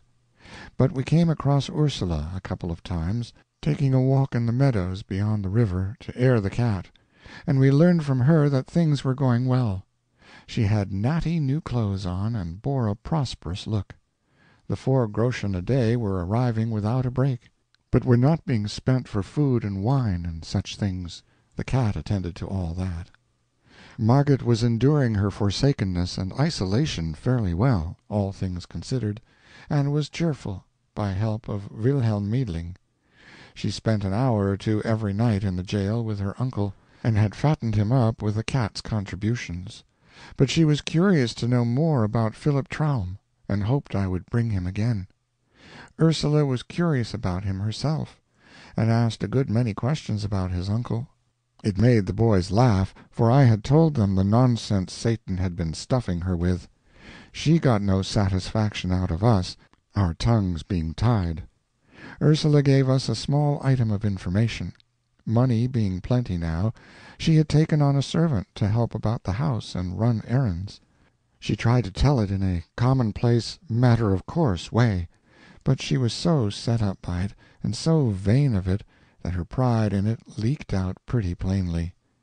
It was beautiful to see her veiled delight in this grandeur, poor old thing, but when we heard the name of the servant we wondered if she had been altogether wise, for although we were young, and often thoughtless, we had fairly good perception on some matters. This boy was Gottfried Nahr, a dull, good creature, with no harm in him and nothing against him personally. Still he was under a cloud, and properly so, for it had not been 6 months since a social blight had mildewed the family. His grandmother had been burned as a witch. When that kind of a malady is in the blood, it does not always come out with just one burning. Just now was not a good time for Ursula and Margaret to be having dealings with a member of such a family, for the witch-terror had risen higher during the past year than it had ever reached in the memory of the oldest villagers. The mere mention of a witch was almost enough to frighten us out of our wits. This was natural enough, because of late years there were more kinds of witches than there used to be. In old times it had been only old women, but of late years they were of all ages, even children of 8 and 9. It was getting so that anybody might turn out to be a familiar of the devil. Age and sex hadn't anything to do with it. In our little region we had tried to extirpate the witches, but the more of them we burned, the more of the breed rose up in their places. Once, in a school for girls only 10 miles away, the teachers found that the back of one of the girls was all red and inflamed, and they were greatly frightened, believing it to be the devil's marks. The girl was scared, and begged them not to denounce her, and said it was only fleas, but of course it would not do to let the matter rest there. All the girls were examined, and 11 out of the 50 were badly marked, the rest less so. A commission was appointed, but the 11 only cried for their mothers and would not confess. Then they were shut up, each by herself, in the dark, and put on black bread and water for 10 days and nights, and by that time they were haggard and wild, and their eyes were dry, and they did not cry any more, but only sat and mumbled, and would not take the food. Then one of them confessed, and said they had often ridden through the air on broomsticks to the witches' sabbath, and in a bleak place high up in the mountains had danced and drunk and caroused with several hundred other witches and the evil one, and all had conducted themselves in a scandalous way, and had reviled the priests and blasphemed God. That is what she said, not in narrative form, for she was not able to remember any of the details without having them called to her mind one after the other. But the commission did that, for they knew just what questions to ask, they being all written down for the use of witch commissioners 2 centuries before. They asked, "Did you do so-and-so?" and she always said yes, and looked weary and tired, and took no interest in it.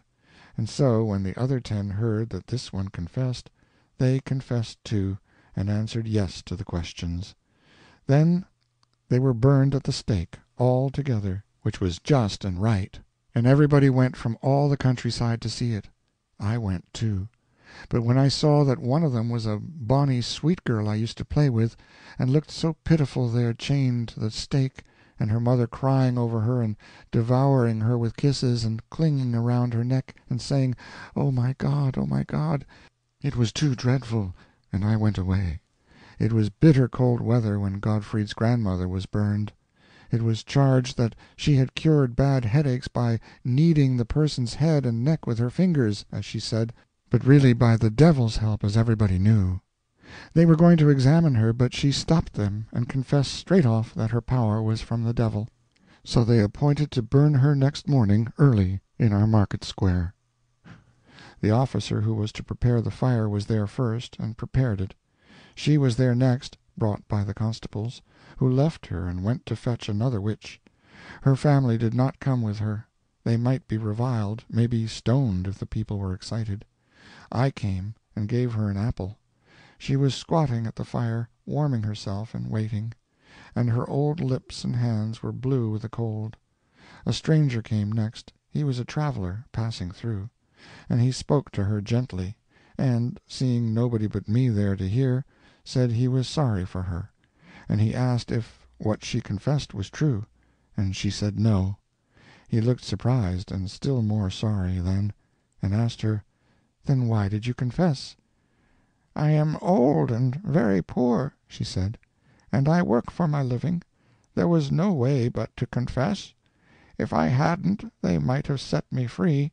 That would ruin me, for no one would forget that I had been suspected of being a witch, and so I would get no more work, and wherever I went they would set the dogs on me.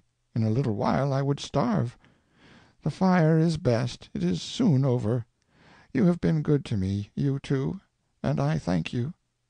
She snuggled closer to the fire, and put out her hands to warm them, the snowflakes descending soft and still on her old gray head, and making it white and whiter.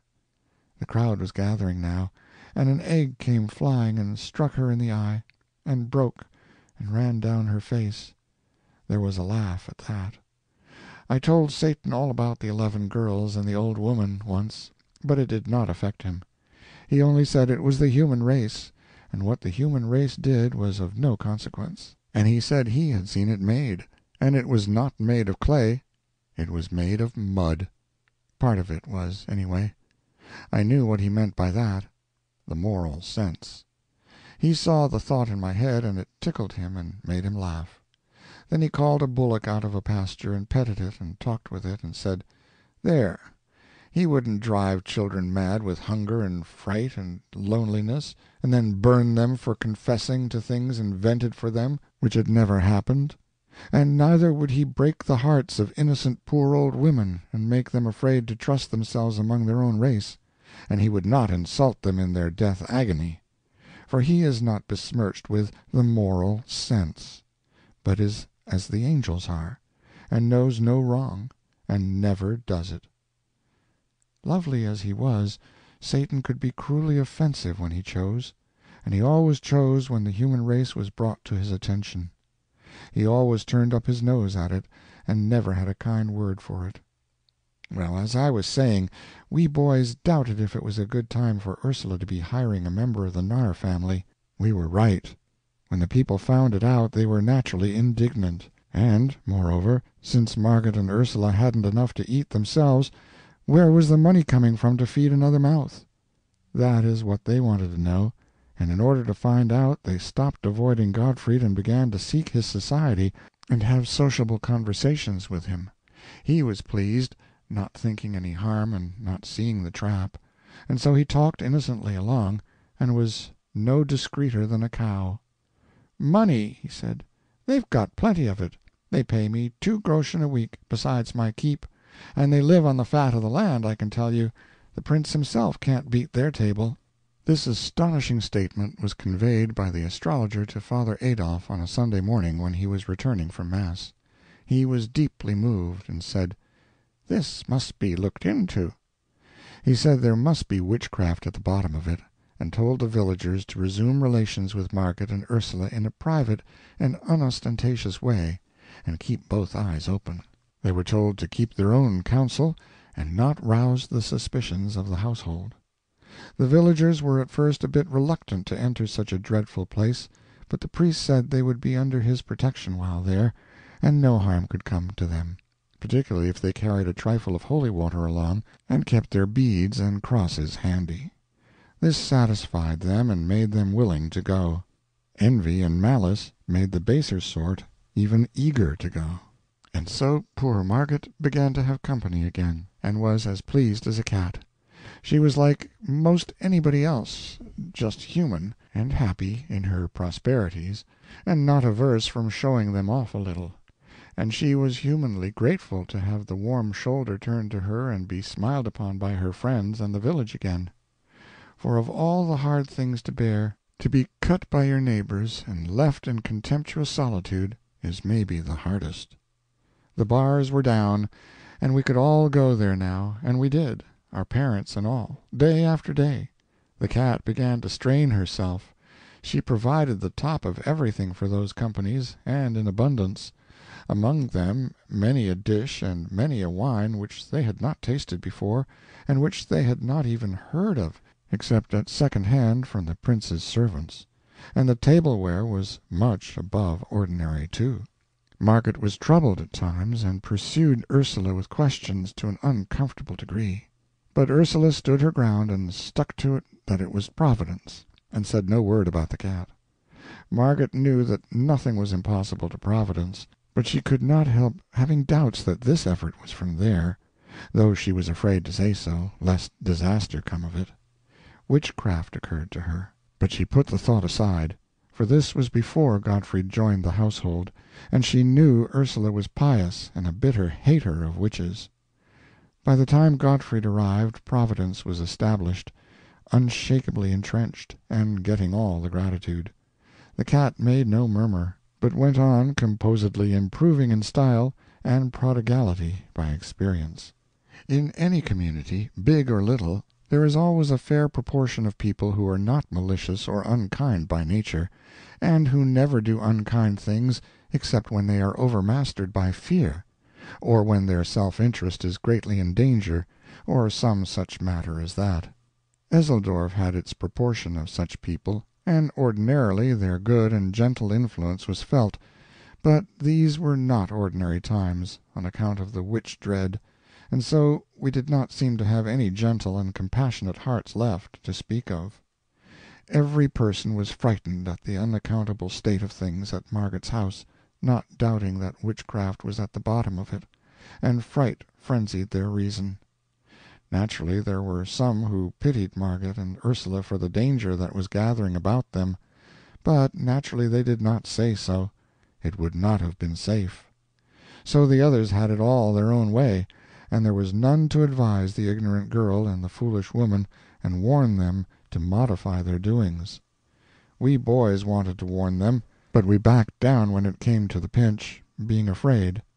We found that we were not manly enough nor brave enough to do a generous action when there was a chance that it could get us into trouble. Neither of us confessed this poor spirit to the others, but did as other people would have done, dropped the subject and talked about something else. And I knew we all felt mean, eating and drinking Margaret's fine things along with those companies of spies, and petting her and complimenting her with the rest, and seeing with self-reproach how foolishly happy she was, and never saying a word to put her on her guard. And indeed she was happy, and as proud as a princess, and so grateful to have friends again. And all the time these people were watching with all their eyes and reporting all they saw to Father Adolphe. But he couldn't make head or tail of the situation.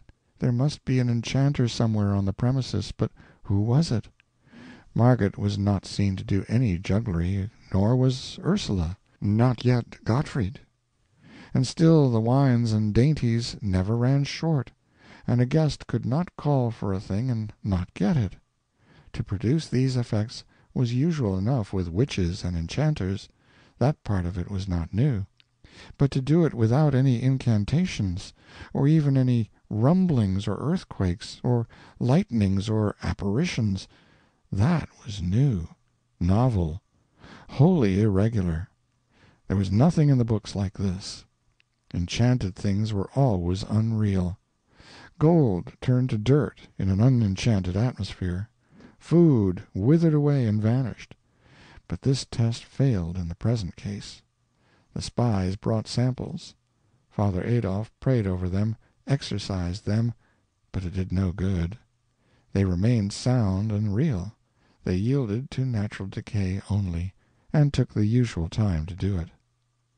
Father Adolphe was not merely puzzled, he was also exasperated, for these evidences very nearly convinced him, privately, that there was no witchcraft in the matter. It did not wholly convince him, for this could be a new kind of witchcraft. There was a way to find out as to this. If this prodigal abundance of provender was not brought in from the outside, but produced on the premises, there was witchcraft sure. End of chapter 6. Chapter 7. Margaret announced a party and invited 40 people. The date for it was 7 days away. This was a fine opportunity. Margaret's house stood by itself, and it could be easily watched. All the week it was watched night and day. Margaret's household went out and in as usual, but they carried nothing in their hands, and neither they nor others brought anything to the house. This was ascertained. Evidently rations for 40 people were not being fetched. If they were furnished any sustenance, it would have to be made on the premises. It was true that Margaret went out with a basket every evening, but the spies ascertained that she always brought it back empty. The guests arrived at noon and filled the place. Father Adolphe followed. Also, after a little, the astrologer, without invitation. The spies had informed him that neither at the back nor the front had any parcels been brought in. He entered, and found the eating and drinking going on finely, and everything progressing in a lively and festive way. He glanced around and perceived that many of the cooked delicacies, and all of the native and foreign fruits, were of a perishable character, and he also recognized that these were fresh and perfect. No apparitions, no incantations, no thunder. That settled it. This was witchcraft. And not only that, but of a new kind, a kind never dreamed of before. It was a prodigious power, an illustrious power. He resolved to discover its secret. The announcement of it would resound throughout the world, penetrate to the remotest lands, paralyze all the nations with amazement, and carry his name with it, and make him renowned forever. It was a wonderful piece of luck, a splendid piece of luck. The glory of it made him dizzy. All the house made room for him. Margaret politely seated him. Ursula ordered Gottfried to bring a special table for him. Then she decked it and furnished it, and asked for his orders. "Bring me what you will," he said. The 2 servants brought supplies from the pantry, together with white wine and red, a bottle of each. The astrologer, who very likely had never seen such delicacies before, poured out a beaker of red wine, drank it off, poured another, then began to eat with a grand appetite. I was not expecting Satan, for it was more than a week since I had seen or heard of him, but now he came in. I knew it by the feel, though people were in the way and I could not see him. I heard him apologizing for intruding, and he was going away, but Margaret urged him to stay, and he thanked her and stayed. She brought him along, introducing him to the girls, and to Maidling, and to some of the elders, and there was quite a rustle of whispers. "It's the young stranger we hear so much about and can't get sight of. He is away so much." "Dear, dear, but he is beautiful. What is his name?" "Philip Traum." "Ah, it fits him." You see, Traum is German for dream. "What does he do?" "Studying for the ministry, they say." "His face is his fortune. He'll be a cardinal some day." "Where is his home?" "Away down somewhere in the tropics, they say. Has a rich uncle down there." And so on. He made his way at once. Everybody was anxious to know him and talk with him. Everybody noticed how cool and fresh it was, all of a sudden, and wondered at it. For they could see that the sun was beating down the same as before, outside, and the sky was clear of clouds, but no one guessed the reason, of course. The astrologer had drunk his second beaker. He poured out a third. He set the bottle down, and by accident overturned it. He seized it before much was spilled, and held it up to the light, saying, "What a pity! It is royal wine." Then his face lighted with joy or triumph or something, and he said, "Quick, bring a bowl." It was brought, a 4-quart one.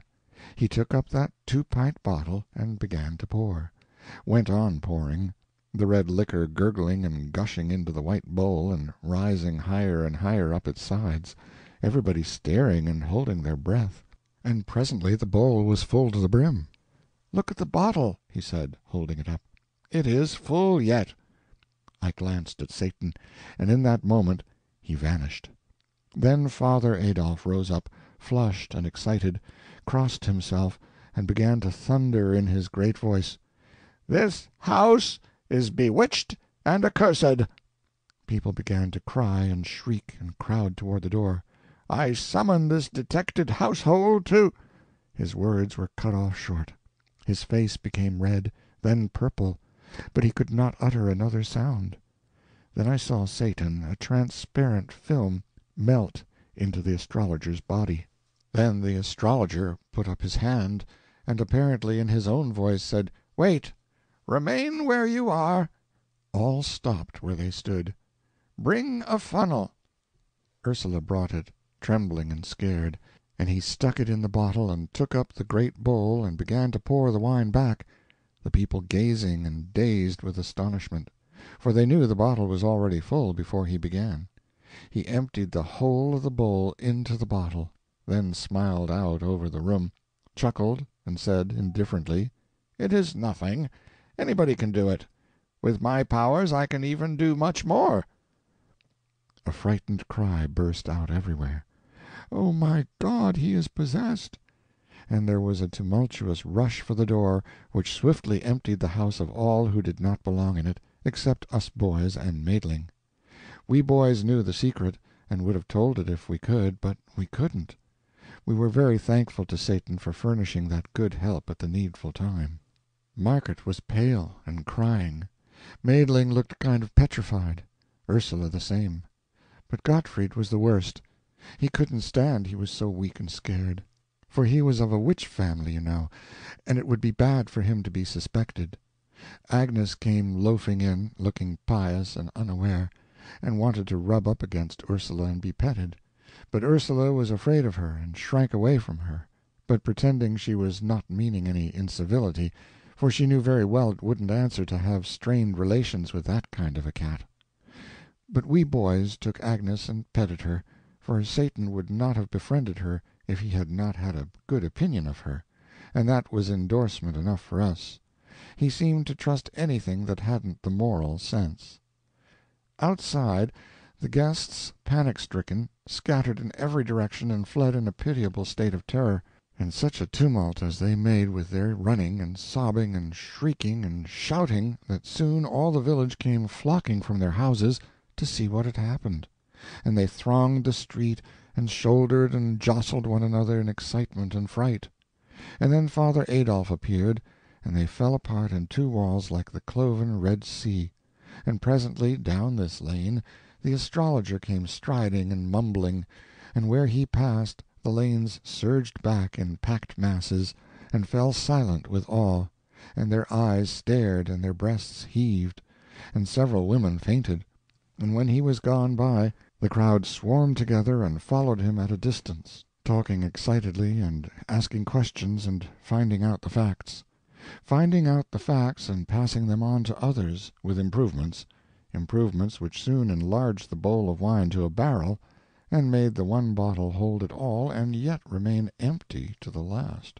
When the astrologer reached the market square he went straight to a juggler, fantastically dressed, who was keeping 3 brass balls in the air, and took them from him and faced around upon the approaching crowd, and said, "This poor clown is ignorant of his art. Come forward and see an expert perform." So saying, he tossed the balls up one after another and set them whirling in a slender bright oval in the air, and added another, then another, and another, and soon, no one seeing whence he got them, adding, the oval lengthening all the time, his hands moving so swiftly that they were just a web or a blur, and not distinguishable as hands. And such as counted said there were now 100 balls in the air. The spinning great oval reached up 20 feet in the air, and was a shining and glinting and wonderful sight. Then he folded his arms and told the balls to go on spinning without his help. And they did it. After a couple of minutes he said, "There, that will do," and the oval broke and came crashing down, and the balls scattered abroad and rolled every whither. And wherever one of them came the people fell back in dread, and no one would touch it. It made him laugh, and he scoffed at the people and called them cowards and old women. Then he turned and saw the tight-rope, and said foolish people were daily wasting their money to see a clumsy and ignorant varlet degrade that beautiful art. Now they should see the work of a master. With that he made a spring into the air, and lit firm on his feet on the rope. Then he hopped the whole length of it back and forth on one foot, with his hands clasped over his eyes, and next he began to throw somersaults, both backward and forward, and threw 27. The people murmured, for the astrologer was old, and always before had been halting of movement, and at times even lame, but he was nimble enough now, and went on with his antics in the liveliest manner. Finally he sprang lightly down and walked away, and passed up the road and around the corner and disappeared. Then that great, pale, silent, solid crowd drew a deep breath, and looked into one another's faces, as if they said, "Was it real? Did you see it, or was it only I? And I was dreaming?" Then they broke into a low murmur of talking, and fell apart in couples, and moved toward their homes, still talking in that awed way, with faces close together, and laying a hand on an arm, and making other such gestures as people make when they have been deeply impressed by something. We boys followed behind our fathers, and listened, catching all we could of what they said. And when they sat down in our house and continued their talk, they still had us for company. They were in a sad mood, for it was certain, they said, that disaster for the village must follow this awful visitation of witches and devils. Then my father remembered that Father Adolphe had been struck dumb at the moment of his denunciation. "They have not ventured to lay their hands upon an anointed servant of God before," he said, "and how they could have dared it this time I cannot make out, for he wore his crucifix, isn't it so?" "Yes," said the others, "we saw it." "It is serious, friends, it is very serious. Always before we had a protection. It has failed." The others shook, as with a sort of chill, and muttered those words over. "It has failed. God has forsaken us." "It is true," said Seppi Wohlmeyer's father. "There is nowhere to look for help." The people will realize this," said Nicholas's father, the judge, "and despair will take away their courage and their energies. We have indeed fallen upon evil times." He sighed, and Wohlmeyer said, in a troubled voice, "The report of it all will go about the country, and our village will be shunned as being under the displeasure of God. The Golden Stag will know hard times." "True, neighbor," said my father. "All of us will suffer, all in repute, many in estate, and, good God!" What is it? "That can come to finish us." Name it. Gottes Willen. "The interdict." It smote like a thunderclap, and they were like to swoon with the terror of it. Then the dread of this calamity roused their energies, and they stopped brooding and began to consider ways to avert it. They discussed this, that, and the other way, and talked till the afternoon was far spent, then confessed that at present they could arrive at no decision. So they parted sorrowfully, with oppressed hearts which were filled with bodings. While they were saying their parting words, I slipped out and set my course for Margaret's house to see what was happening there. I met many people, but none of them greeted me. It ought to have been surprising, but it was not, for they were so distraught with fear and dread that they were not in their right minds, I think. They were white and haggard, and walked like persons in a dream, their eyes open, but seeing nothing, their lips moving, but uttering nothing, and worriedly clasping and unclasping their hands without knowing it. At Margaret's it was like a funeral. She and Wilhelm sat together on the sofa, but said nothing, and not even holding hands. Both were steeped in gloom, and Margaret's eyes were red from the crying she had been doing. She said, I have been begging him to go and come no more, and so save himself alive. I cannot bear to be his murderer. This house is bewitched, and no inmate will escape the fire. But he will not go, and he will be lost with the rest. Wilhelm said he would not go. If there was danger for her, his place was by her, and there he would remain. Then she began to cry again, and it was all so mournful that I wished I had stayed away. There was a knock, now, and Satan came in, fresh and cheery and beautiful, and brought that whiny atmosphere of his and changed the whole thing. He never said a word about what had been happening, nor about the awful fears which were freezing the blood in the hearts of the community, but began to talk and rattle on about all manner of gay and pleasant things, and next about music, an artful stroke which cleared away the remnant of Margaret's depression and brought her spirits and her interests broad awake. She had not heard any one talk so well and so knowingly on that subject before, and she was so uplifted by it and so charmed that what she was feeling lit up her face and came out in her words. And Wilhelm noticed it and did not look as pleased as he ought to have done. And next Satan branched off into poetry, and recited some, and did it well, and Margaret was charmed again, and again Wilhelm was not as pleased as he ought to have been, and this time Margaret noticed it and was remorseful. I fell asleep to pleasant music that night, the patter of rain upon the panes, and the dull growling of distant thunder. Away in the night Satan came and roused me, and said, "Come with me. Where shall we go?" "Anywhere, so it is with you." Then there was a fierce glare of sunlight, and he said, "This is China." That was a grand surprise, and made me sort of drunk with vanity and gladness to think I had come so far, so much, much farther than anybody else in our village, including Bartel Sperling, who had such a great opinion of his travels. We buzzed around over that empire for more than half an hour, and saw the whole of it. It was wonderful, the spectacles we saw, and some were beautiful, others too horrible to think. For instance, however, I may go into that by and by, and also why Satan chose China for this excursion instead of another place. It would interrupt my tale to do it now. Finally we stopped flitting and lit. We sat upon a mountain commanding a vast landscape of mountain range and gorge and valley and plain and river, with cities and villages slumbering in the sunlight, and a glimpse of blue sea on the farther verge. It was a tranquil and dreamy picture, beautiful to the eye and restful to the spirit.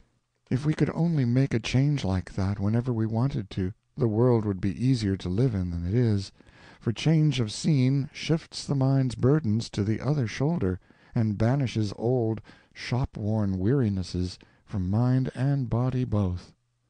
We talked together, and I had the idea of trying to reform Satan and persuade him to lead a better life.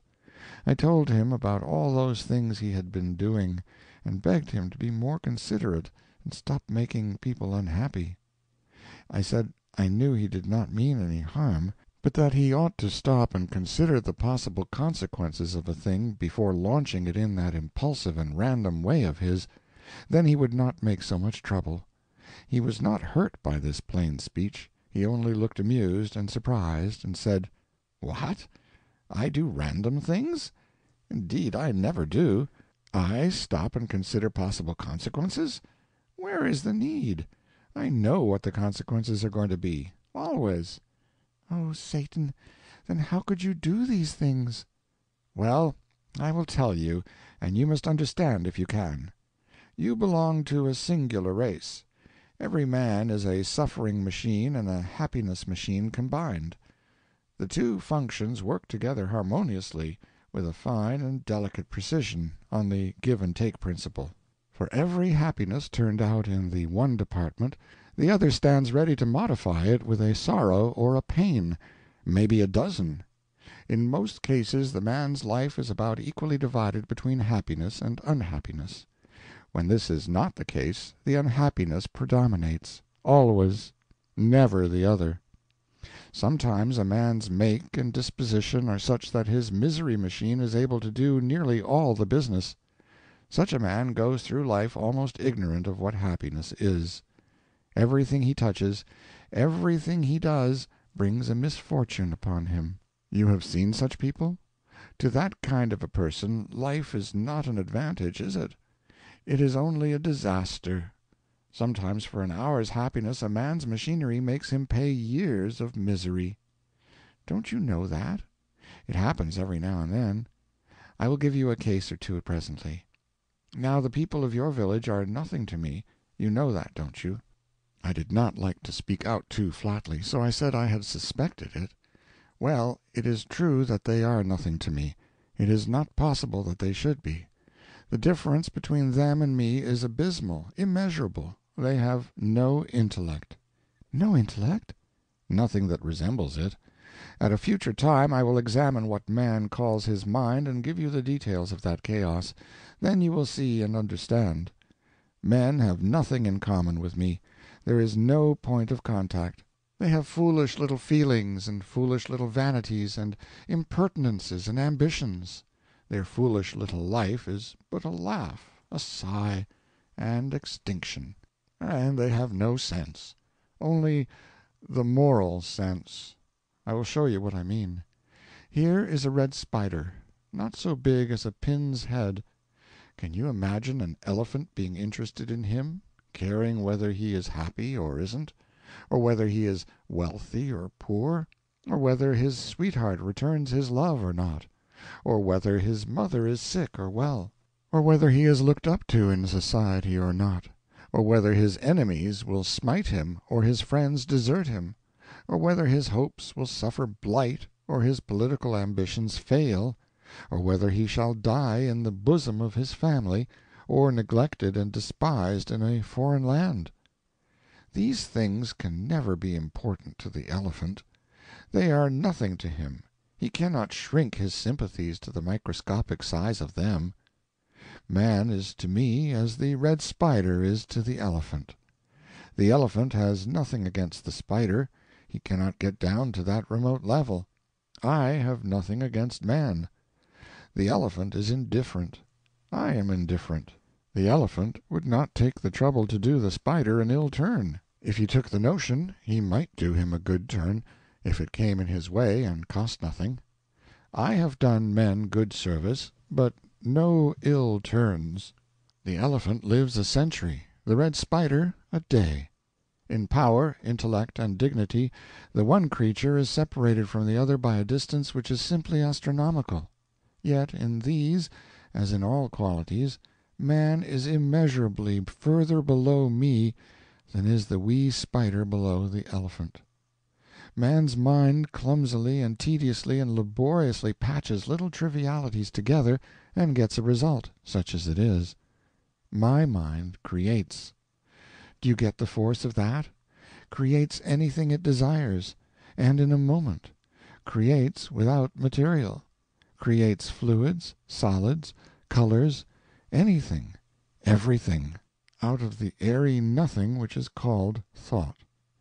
A man imagines a silk thread, imagines a machine to make it, imagines a picture, then by weeks of labor embroiders it on canvas with the thread.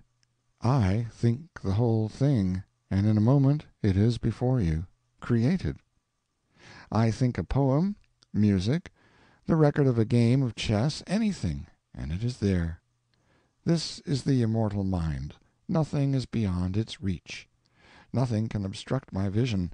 The rocks are transparent to me, and darkness is daylight. I do not need to open a book. I take the whole of its contents into my mind at a single glance, through the cover, and in a million years I could not forget a single word of it, or its place in the volume. Nothing goes on in the skull of man, bird, fish, insect, or other creature which can be hidden from me. I pierce the learned man's brain with a single glance, and the treasures which cost him 80 years to accumulate are mine. He can forget, and he does forget, but I retain.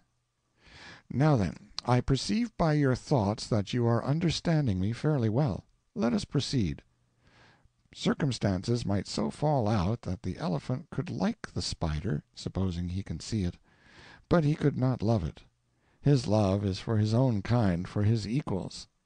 An angel's love is sublime, adorable, divine, beyond the imagination of man, infinitely beyond it. But it is limited to his own august order. If it fell upon one of your race for only an instant, it would consume its object to ashes. No, we cannot love men, but we can be harmlessly indifferent to them. We can also like them sometimes. I like you and the boys. I like Father Peter. And for your sakes, I am doing all these things for the villagers.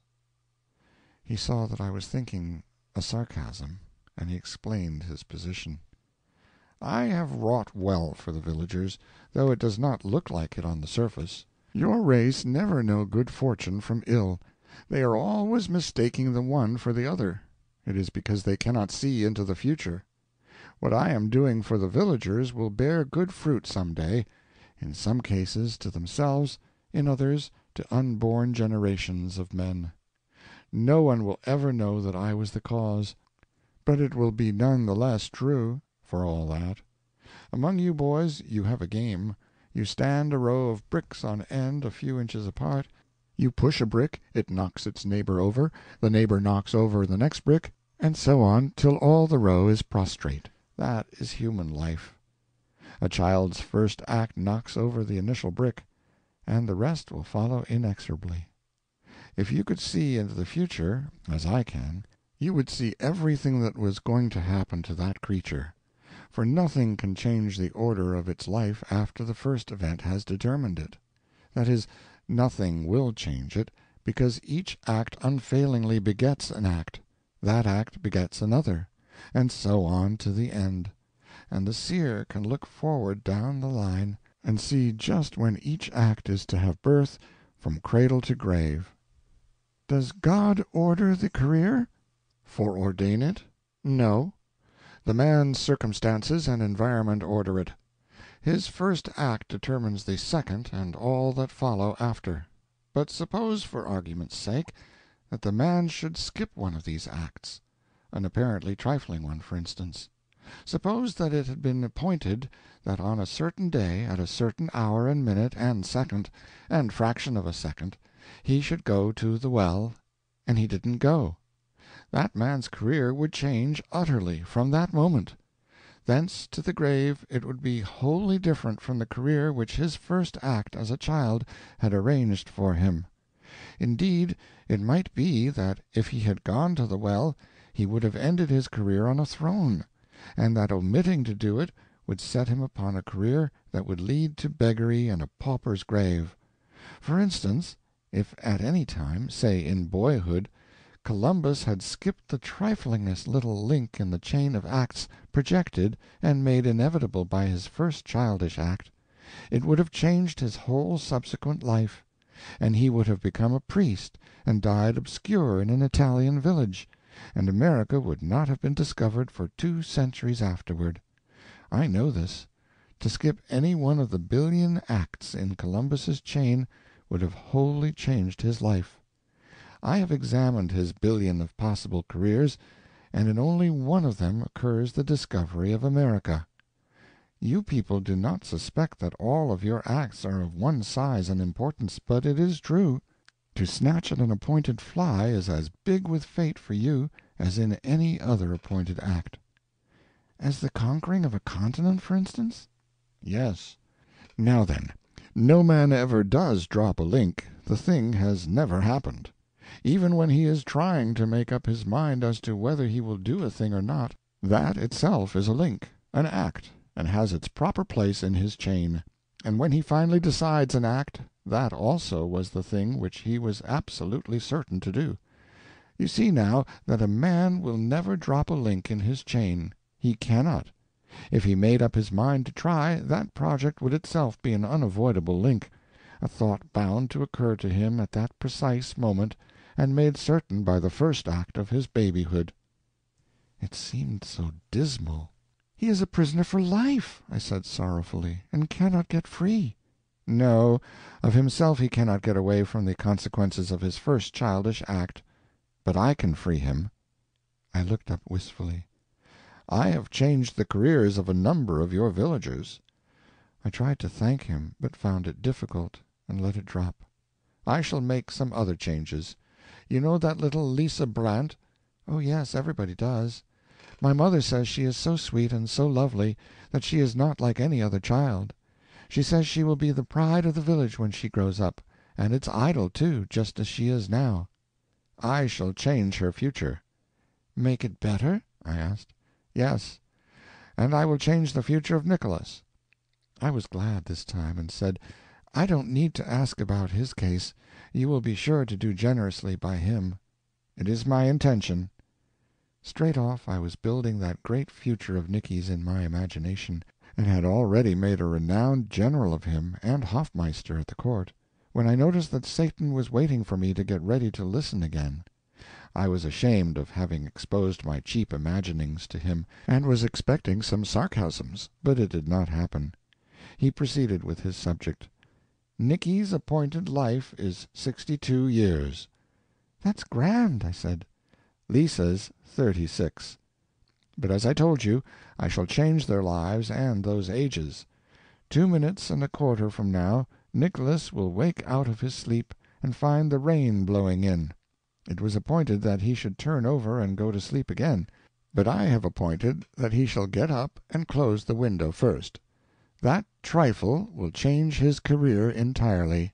He will rise in the morning 2 minutes later than the chain of his life had appointed him to rise. By consequence, thenceforth nothing will ever happen to him in accordance with the details of the old chain. He took out his watch and sat looking at it a few moments, then said, Nicholas has risen to close the window. His life is changed. His new career has begun. There will be consequences. It made me feel creepy. It was uncanny. But for this change certain things would happen 12 days from now. For instance, Nicholas would save Lisa from drowning. He would arrive on the scene at exactly the right moment, 4 minutes past 10, the long-ago appointed instant of time, and the water would be shoal, the achievement easy and certain. But he will arrive some seconds too late now. Lisa will have struggled into deeper water. He will do his best, but both will drown. "Oh, Satan! Oh, dear Satan!" I cried, with the tears rising in my eyes. "Save them! Don't let it happen! I can't bear to lose Nicholas. He is my loving playmate and friend. And think of Lisa's poor mother!" I clung to him and begged and pleaded, but he was not moved. He made me sit down again and told me I must hear him out. I have changed Nicholas's life, and this has changed Lisa's. If I had not done this, Nicholas would save Lisa, then he would catch cold from his drenching. One of your race's fantastic and desolating scarlet fevers would follow, with pathetic after-effects. For 46 years he would lie in his bed a paralytic log, deaf, dumb, blind, and praying night and day for the blessed relief of death. Shall I change his life back? Oh, no. Oh, not for the world. In charity and pity leave it as it is. It is best so. I could not have changed any other link in his life and done him so good a service.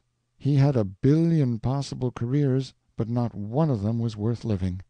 They were charged full with miseries and disasters. But for my intervention he would do his brave deed 12 days from now, a deed begun and ended in 6 minutes, and get for all reward those 46 years of sorrow and suffering I told you of. It is one of the cases I was thinking of a while ago when I said that sometimes an act which brings the actor an hour's happiness and self-satisfaction is paid for, or punished, by years of suffering. I wondered what poor little Lisa's early death would save her from. He answered the thought.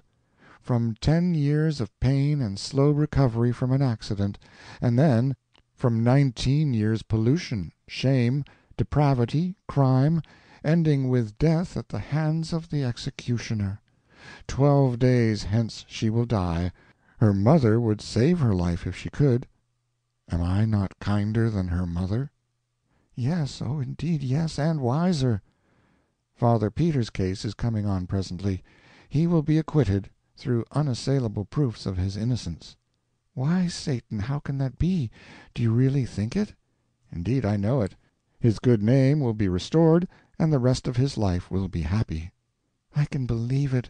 To restore his good name will have that effect. His happiness will not proceed from that cause. I shall change his life that day for his good. He will never know his good name has been restored. In my mind, and modestly, I asked for particulars, but Satan paid no attention to my thought. Next my mind wandered to the astrologer, and I wondered where he might be. "In the moon," said Satan, with a fleeting sound which I believed was a chuckle.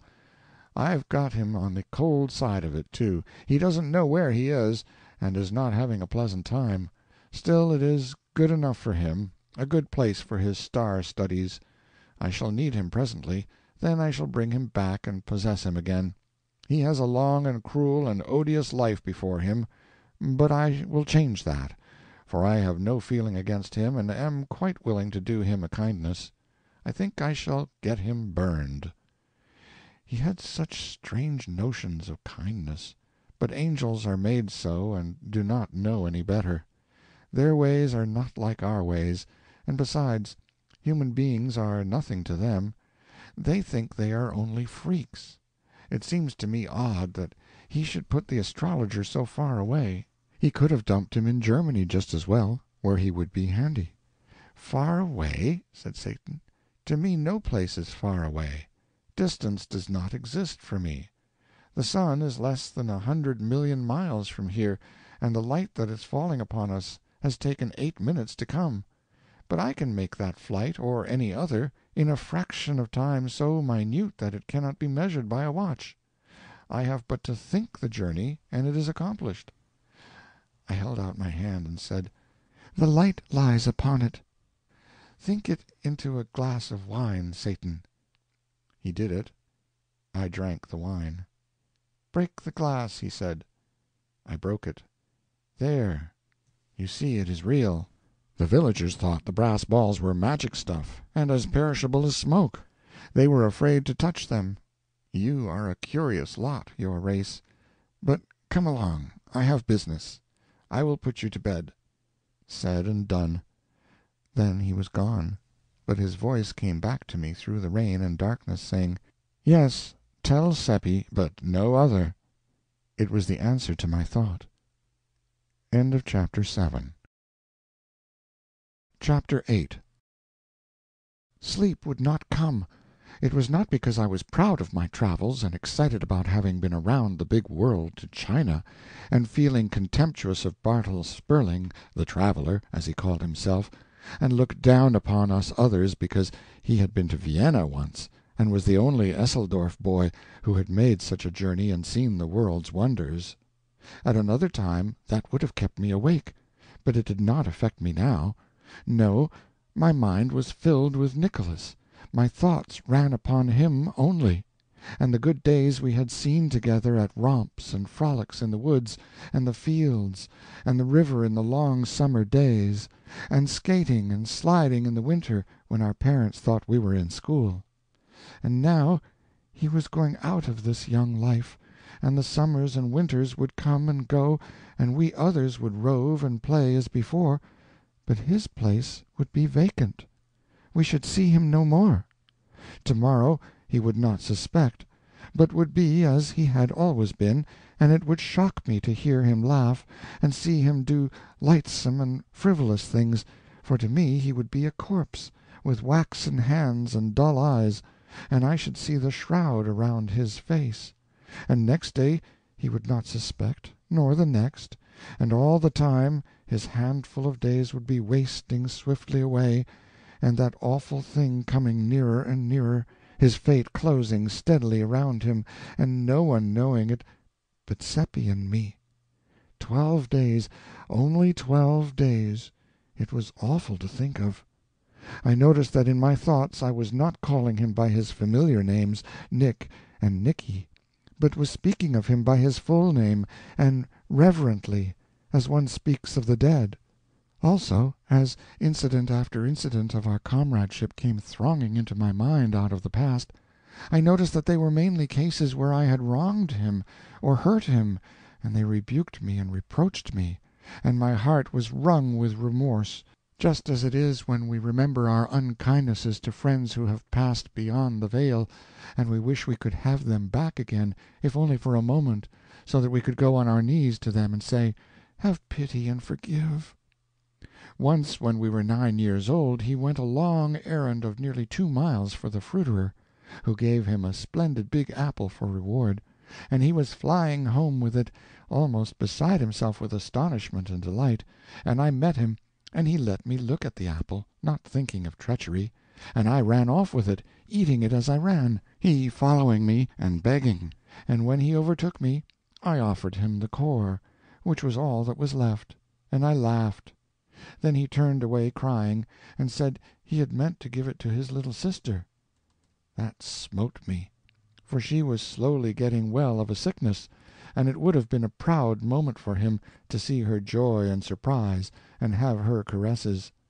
But I was ashamed to say I was ashamed, and only said something rude and mean, to pretend I did not care, and he made no reply in words, but there was a wounded look in his face, as he turned away toward his home, which rose before me many times in after years, in the night, and reproached me, and made me ashamed again. It had grown dim in my mind by and by, then it disappeared, but it was back now, and not dim. Once at school, when we were 11, I upset my ink and spoiled 4 copy-books, and was in danger of severe punishment, but I put it upon him, and he got the whipping. And only last year I had cheated him in a trade, giving him a large fish-hook, which was partly broken through for 3 small sound ones. The first fish he caught broke the hook, but he did not know I was blamable, and he refused to take back one of the small hooks which my conscience forced me to offer him, but said, "A trade is a trade. The hook was bad, but that was not your fault." No, I could not sleep. These little shabby wrongs upbraided me and tortured me, and with a pain much sharper than one feels when the wrongs have been done to the living. Nicholas was living, but no matter, he was to me as one already dead. The wind was still moaning about the eaves, the rain still pattering upon the panes. In the morning I sought out Seppi and told him. It was down by the river. His lips moved, but he did not say anything, he only looked dazed and stunned, and his face turned very white. He stood like that a few moments, the tears welling into his eyes. Then he turned away, and I locked my arm in his, and we walked along, thinking, but not speaking. We crossed the bridge and wandered through the meadows and up among the hills and the woods, and at last the talk came and flowed freely, and it was all about Nicholas, and was a recalling of the life we had lived with him. And every now and then Seppi said, as if to himself, 12 days, less than 12. We said we must be with him all the time. We must have all of him we could, the days were precious now. Yet we did not go to seek him. It would be like meeting the dead, and we were afraid. We did not say it, but that was what we were feeling. And so it gave us a shock when we turned a curve and came upon Nicholas, face to face. He shouted gaily, "Hi, hi! What is the matter? Have you seen a ghost?" We couldn't speak. But there was no occasion. He was willing to talk for us all, for he had just seen Satan, and was in high spirits about it. Satan had told him about our trip to China, and he had begged Satan to take him a journey, and Satan had promised.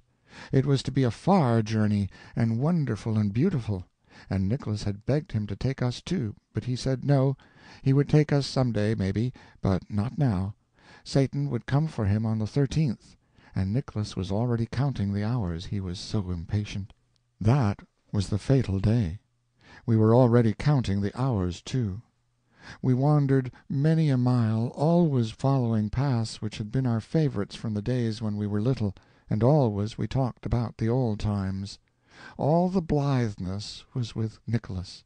We others could not shake off our depression. Our tone toward Nicholas was so strangely gentle and tender and yearning that he noticed it and was pleased, and we were constantly doing him deferential little offices of courtesy and saying, "Wait, let me do that for you," and that pleased him too. I gave him 7 fishhooks, all I had, and made him take them, and Seppi gave him his new knife, and a humming top, painted red and yellow, atonements for swindles practiced upon him formerly, as I learned later, and probably no longer remembered by Nicholas now. These things touched him, and he said he could not have believed that we loved him so, and his pride in it and gratefulness for it cut us to the heart, we were so undeserving of them. When we parted at last, he was radiant and said he had never had such a happy day. As we walked along homeward, Seppi said, "We always prized him, but never so much as now, when we are going to lose him." Next day and every day we spent all of our spare time with Nicholas, and also added to it time which we and he stole from work and other duties, and this cost the 3 of us some sharp scoldings and some threats of punishment. Every morning 2 of us woke with a start and a shudder, saying, as the days flew along, "Only 10 days left, only 9 days left, only 8, only 7." Always it was narrowing. Always Nicholas was gay and happy, and always puzzled because we were not. He wore his invention to the bone, trying to invent ways to cheer us up, but it was only a hollow success. He could see that our jollity had no heart in it, and that the laughs we broke into came up against some obstruction or other, and suffered damage and decayed into a sigh. He tried to find out what the matter was, so that he could help us out of our trouble or make it lighter by sharing it with us. So we had to tell many lies to deceive him and appease him.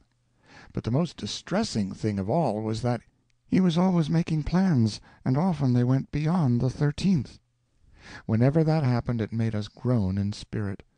All his mind was fixed upon finding some way to conquer our depression and cheer us up.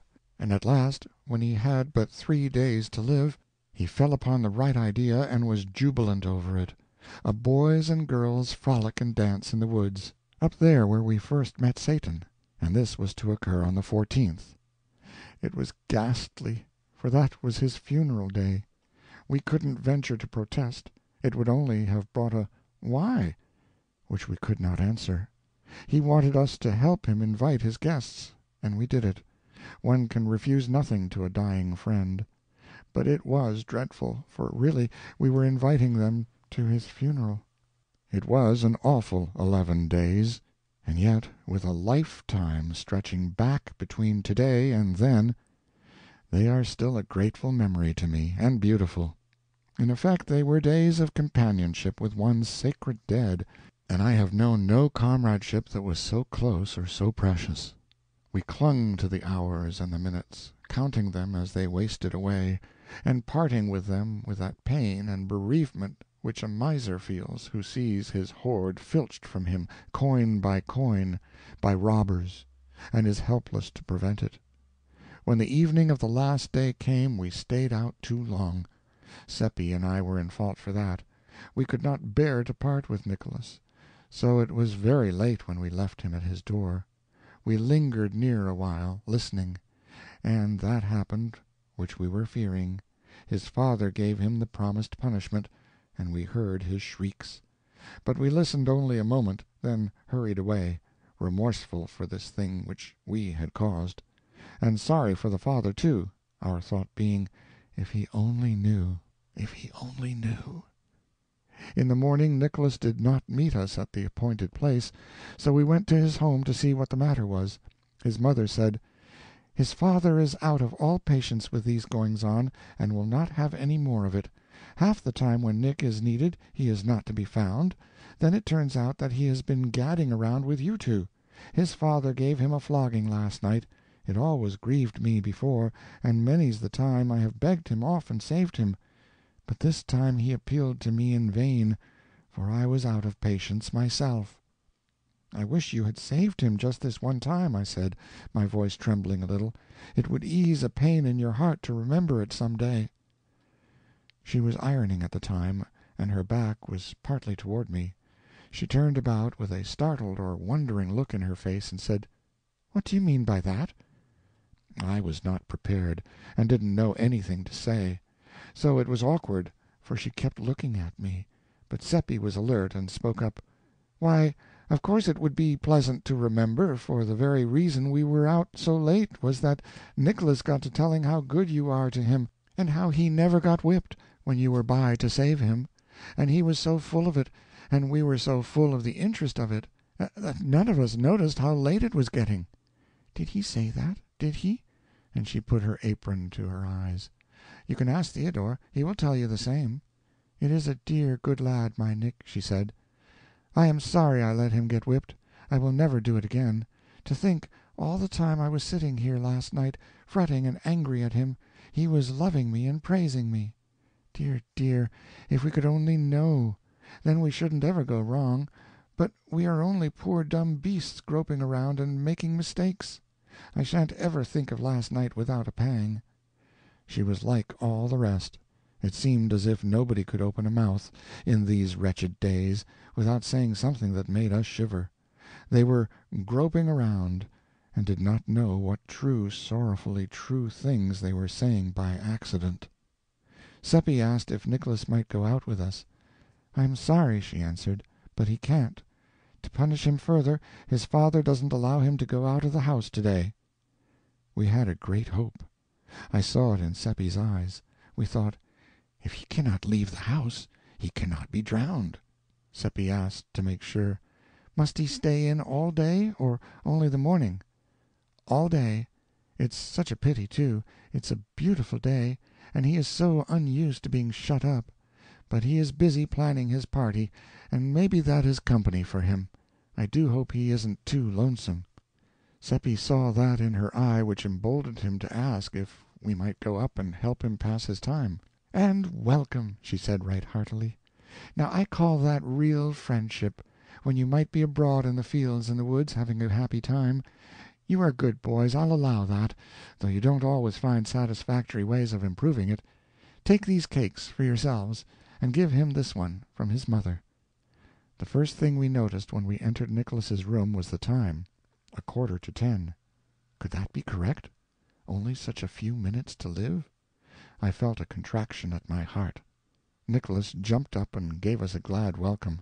He was in good spirits over his plannings for his party, and had not been lonesome. "Sit down," he said, "and look at what I've been doing. And I've finished a kite that you will say is a beauty. It's drying in the kitchen. I'll fetch it." He had been spending his penny savings in fanciful trifles of various kinds, to go as prizes in the games, and they were marshaled with fine and showy effect upon the table. He said, "Examine them at your leisure, while I get Mother to touch up the kite with her iron if it isn't dry enough yet." Then he tripped out and went clattering downstairs, whistling. We did not look at the things. We couldn't take any interest in anything but the clock. We sat staring at it in silence, listening to the ticking, and every time the minute hand jumped we nodded recognition. 1 minute fewer to cover in the race for life or for death. Finally Seppi drew a deep breath and said, 2 minutes to 10. 7 minutes more and he will pass the death point. Theodore, he is going to be saved. He is going to— Hush! I'm on needles. Watch the clock and keep still. 5 minutes more. We were panting with the strain and the excitement. Another 3 minutes, and there was a footstep on the stair. Saved! And we jumped up and faced the door. The old mother entered, bringing the kite. "Isn't it a beauty?" she said. "And dear me, how he has slaved over it, ever since daylight, I think, and only finished it a while before you came." She stood it against the wall and stepped back to take a view of it. "He drew the pictures his own self, and I think they are very good. The church isn't so very good, I'll have to admit, but look at the bridge. Any one can recognize the bridge in a minute. He asked me to bring it up. Dear me, it's 7 minutes past 10, and But where is he?" "He? Oh, he'll be here soon. He's gone out a minute." "Gone out?" "Yes. Just as he came downstairs little Lisa's mother came in and said the child had wandered off somewhere, and as she was a little uneasy I told Nicholas to never mind about his father's orders. Go and look her up. Why, how white you two do look! I do believe you are sick. Sit down. I'll fetch something. That cake has disagreed with you. It is a little heavy, but I thought—" She disappeared without finishing her sentence, and we hurried at once to the back window and looked toward the river. There was a great crowd at the other end of the bridge, and people were flying toward that point from every direction. "Oh, it is all over! Poor Nicholas! Why, oh, why did she let him get out of the house?" "Come away," said Seppi, half sobbing. "Come quick. We can't bear to meet her. In 5 minutes she will know." But we were not to escape.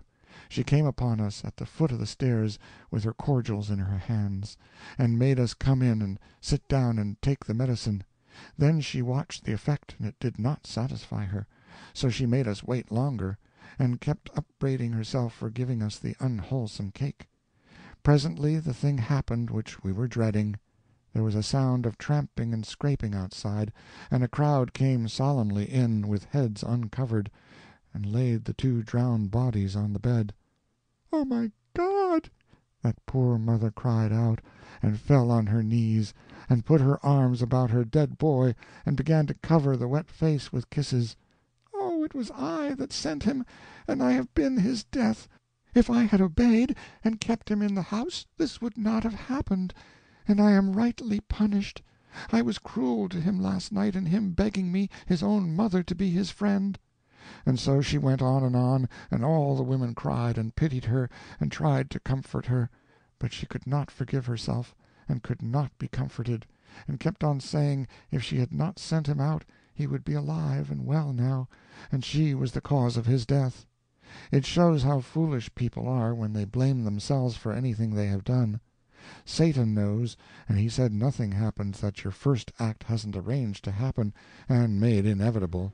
And so, of your own motion, you can't ever alter the scheme or do a thing that will break a link. Next we heard screams, and Frau Brandt came wildly plowing and plunging through the crowd with her dress in disorder and hair flying loose, and flung herself upon her dead child with moans and kisses and pleadings and endearments. And by she rose up almost exhausted with her outpourings of passionate emotion, and clenched her fist and lifted it toward the sky, and her tear-drenched face grew hard and resentful, and she said, "For nearly 2 weeks I have had dreams and presentiments and warnings that death was going to strike what was most precious to me, and day and night and day I have groveled in the dirt before him, praying him to have pity on my innocent child and save it from harm. and here is his answer. Why, he had saved it from harm, but she did not know. She wiped the tears from her eyes and cheeks, and stood awhile gazing down at the child and caressing its face and its hair with her hand. Then she spoke again in that bitter tone, "But in his hard heart is no compassion. I will never pray again." She gathered her dead child to her bosom and strode away, the crowd falling back to let her pass, and smitten dumb by the awful words they had heard. Ah, that poor woman! It is as Satan said, we do not know good fortune from bad, and are always mistaking the one for the other. Many a time since then I have heard people pray to God to spare the life of sick persons, but I have never done it. Both funerals took place at the same time in our little church next day. Everybody was there, including the party guests. Satan was there, too, which was proper, for it was on account of his efforts that the funerals had happened. Nicholas had departed this life without absolution, and a collection was taken up for masses to get him out of purgatory. Only 2/3 of the required money was gathered, and the parents were going to try to borrow the rest, but Satan furnished it. He told us privately that there was no purgatory, but he had contributed in order that Nicholas's parents and their friends might be saved from worry and distress. We thought it very good of him, but he said money did not cost him anything. At the graveyard the body of little Lisa was seized for debt by a carpenter to whom the mother owed 50 groschen for work done the year before. She had never been able to pay this, and was not able now. The carpenter took the corpse home and kept it 4 days in his cellar, the mother weeping and imploring about his house all the time. Then he buried it in his brother's cattle-yard, without religious ceremonies. It drove the mother wild with grief and shame, and she forsook her work and went daily about the town, cursing the carpenter and blaspheming the laws of the emperor and the church, and it was pitiful to see. Seppi asked Satan to interfere, but he said the carpenter and the rest were members of the human race, and were acting quite neatly for that species of animal. He would interfere if he found a horse acting in such a way, and we must inform him when we came across that kind of horse doing that kind of a human thing, so that he could stop it. We believed this was sarcasm, for of course there wasn't any such horse. But after a few days we found that we could not abide that poor woman's distress, so we begged Satan to examine her several possible careers, and see if he could not change her to her profit to a new one.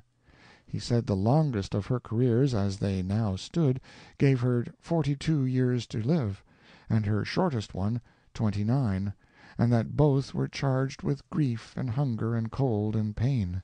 The only improvement he could make would be to enable her to skip a certain 3 minutes from now, and he asked us if he should do it.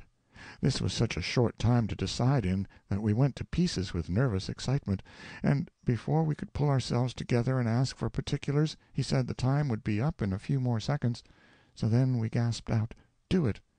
"It is done," he said. "She was going around a corner. I have turned her back.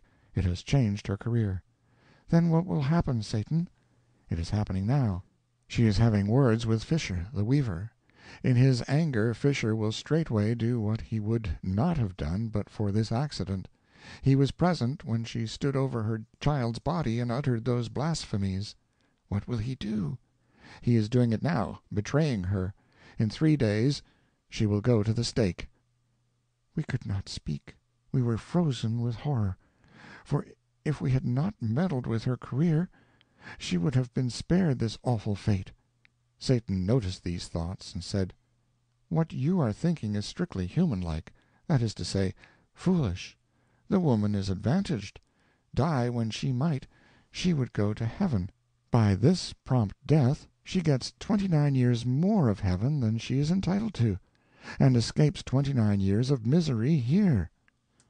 A moment before we were bitterly making up our minds that we would ask no more favors of Satan for friends of ours, for he did not seem to know any way to do a person a kindness but by killing him. But the whole aspect of the case was changed now, and we were glad of what we had done, and full of happiness in the thought of it. After a little I began to feel troubled about Fisher, and asked timidly, Does this episode change Fisher's life scheme, Satan?" "Change it? Why, certainly, and radically. If he had not met Frau Brandt a while ago, he would die next year 34 years of age. Now he will live to be 90, and have a pretty prosperous and comfortable life of it, as human lives go."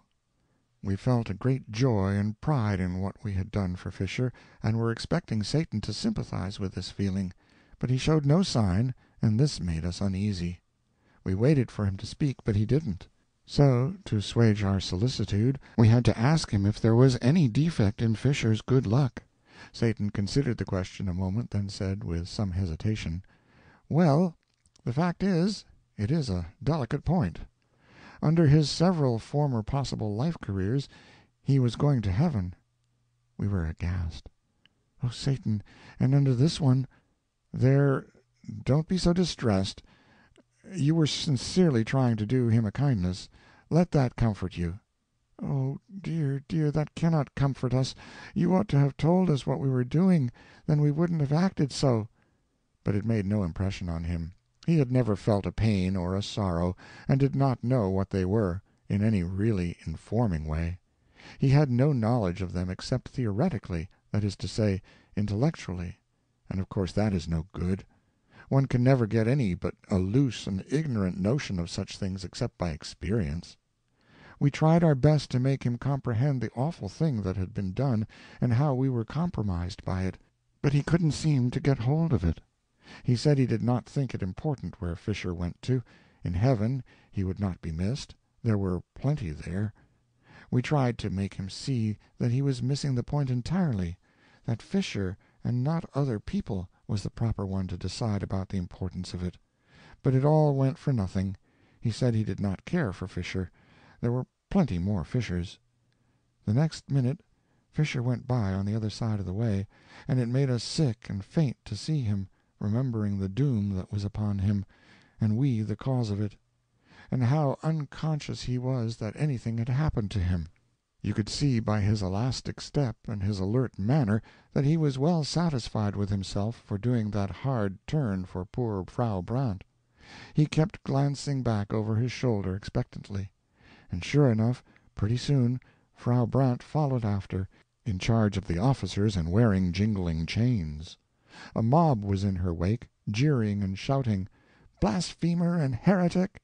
and some among them were neighbors and friends of her happier days. Some were trying to strike her, and the officers were not taking as much trouble as they might to keep them from it. "Oh, stop them, Satan!" It was out before we remembered that he could not interrupt them for a moment without changing their whole after-lives. He puffed a little puff toward them with his lips, and they began to reel and stagger and grab at the empty air. Then they broke apart and fled in every direction, shrieking as if in intolerable pain. He had crushed a rib of each of them with that little puff. We could not help asking if their life-chart was changed. Yes, entirely. Some have gained years, some have lost them. Some few will profit in various ways by the change, but only that few. We did not ask if we had brought poor Fisher's luck to any of them. We did not wish to know. We fully believed in Satan's desire to do us kindnesses, but we were losing confidence in his judgment. It was at this time that our growing anxiety to have him look over our life-charts and suggest improvements began to fade out and give place to other interests. For a day or two the whole village was a chattering turmoil over Frau Brandt's case and over the mysterious calamity that had overtaken the mob, and at her trial the place was crowded. She was easily convicted of her blasphemies, for she uttered those terrible words again, and said she would not take them back. When warned that she was imperiling her life, she said they could take it in welcome. She did not want it. She would rather live with the professional devils in perdition than with these imitators in the village. They accused her of breaking all those ribs by witchcraft, and asked her if she was not a witch. She answered scornfully, "No. If I had that power, would any of you holy hypocrites be alive 5 minutes? No, I would strike you all dead. Pronounce your sentence and let me go. I am tired of your society." So they found her guilty, and she was excommunicated and cut off from the joys of heaven and doomed to the fires of hell. Then she was clothed in a coarse robe and delivered to the secular arm, and conducted to the market-place, the bell solemnly tolling the while. We saw her chained to the stake, and saw the first thin film of blue smoke rise on the still air. Then her hard face softened, and she looked upon the packed crowd in front of her and said, with gentleness, "We played together once, in long agone days, when we were innocent little creatures. For the sake of that, I forgive you." We went away then, and did not see the fires consume her, but we heard the shrieks, although we put our fingers in our ears. When they ceased we knew she was in heaven, notwithstanding the excommunication, and we were glad of her death and not sorry that we had brought it about. One day, a little while after this, Satan appeared again. We were always watching out for him, for life was never very stagnant when he was by. He came upon us at that place in the woods where we had first met him. Being boys, we wanted to be entertained. We asked him to do a show for us. "Very well," he said. "Would you like to see a history of the progress of the human race, its development of that product which it calls civilization?" We said we should. So with a thought he turned the place into the Garden of Eden, and we saw Abel praying by his altar. Then Cain came walking toward him with his club, and did not seem to see us, and would have stepped on my foot if I had not drawn it in. He spoke to his brother in a language which we did not understand. Then he grew violent and threatening, and we knew what was going to happen, and turned away our heads for the moment. But we heard the crash of the blows, and heard the shrieks and the groans. Then there was silence, and we saw Abel lying in his blood and gasping out his life, and Cain standing over him and looking down at him, vengeful and unrepentant. Then the vision vanished, and was followed by a long series of unknown wars, murders, and massacres. Next we had the flood, and the ark tossing around in the stormy waters, with lofty mountains in the distance, showing veiled and dim through the rain. Satan said, "The progress of your race was not satisfactory. It is to have another chance now."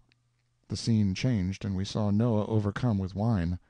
Next we had Sodom and Gomorrah, and the attempt to discover 2 or 3 respectable persons there, as Satan described it. Next, Lot and his daughters in the cave. Next came the Hebraic wars, and we saw the victors massacre the survivors and their cattle, and save the young girls alive, and distribute them around. Next we had Jael, and saw her slip into the tent and drive the nail into the temple of her sleeping guest. And we were so close that when the blood gushed out it trickled in a little red stream to our feet, and we could have stained our hands in it if we had wanted to. Next we had Egyptian wars, Greek wars, Roman wars, hideous drenchings of the earth with blood, and we saw the treacheries of the Romans toward the Carthaginians, and the sickening spectacle of the massacre of those brave people. Also we saw Caesar invade Britain, not that those barbarians had done him any harm, but because he wanted their land, and desired to confer the blessings of civilization upon their widows and orphans, as Satan explained. Next, Christianity was born. Then ages of Europe passed in review before us, and we saw Christianity and civilization march hand in hand through those ages, leaving famine and death and desolation in their wake, and other signs of the progress of the human race, as Satan observed. And always we had wars and more wars and still other wars, all over Europe, all over the world. Sometimes in the private interest of royal families, Satan said, sometimes to crush a weak nation, but never a war started by the aggressor for any clean purpose. There is no such war in the history of the race. "Now," said Satan, "you have seen your progress down to the present, and you must confess that it is wonderful in its way. We must now exhibit the future." He showed us slaughters more terrible in their destruction of life, more devastating in their engines of war, than any we had seen. "You perceive," he said, "that you have made continual progress. Cain did his murder with a club. The Hebrews did their murders with javelins and swords. The Greeks and Romans added protective armor and the fine arts of military organization and generalship. The Christian has added guns and gunpowder. A few centuries from now he will have so greatly improved the deadly effectiveness of his weapons of slaughter that all men will confess that without Christian civilization war must have remained a poor and trifling thing to the end of time." Then he began to laugh in the most unfeeling way, and make fun of the human race, although he knew that what he had been saying shamed us and wounded us. No one but an angel could have acted so, but suffering is nothing to them. They do not know what it is, except by hearsay. More than once Seppi and I had tried in a humble and diffident way to convert him, and as he had remained silent, we had taken his silence as a sort of encouragement. Necessarily, then, this talk of his was a disappointment to us, for it showed that we had made no deep impression upon him. The thought made us sad, and we knew then how the missionary must feel when he has been cherishing a glad hope and has seen it blighted. We kept our grief to ourselves, knowing that this was not the time to continue our work. Satan laughed his unkind laugh to a finish. Then he said, "It is a remarkable progress. In 5,000 or 6,000 years 5 or 6 high civilizations have risen, flourished, commanded the wonder of the world, then faded out and disappeared, and not one of them except the latest ever invented any sweeping and adequate way to kill people. They all did their best, to kill being the chiefest ambition of the human race and the earliest incident in its history, but only the Christian civilization has scored a triumph to be proud of. 2 or 3 centuries from now it will be recognized that all the competent killers are Christians. Then the pagan world will go to school to the Christian, not to acquire his religion, but his guns. The Turk and the Chinaman will buy those to kill missionaries and converts with."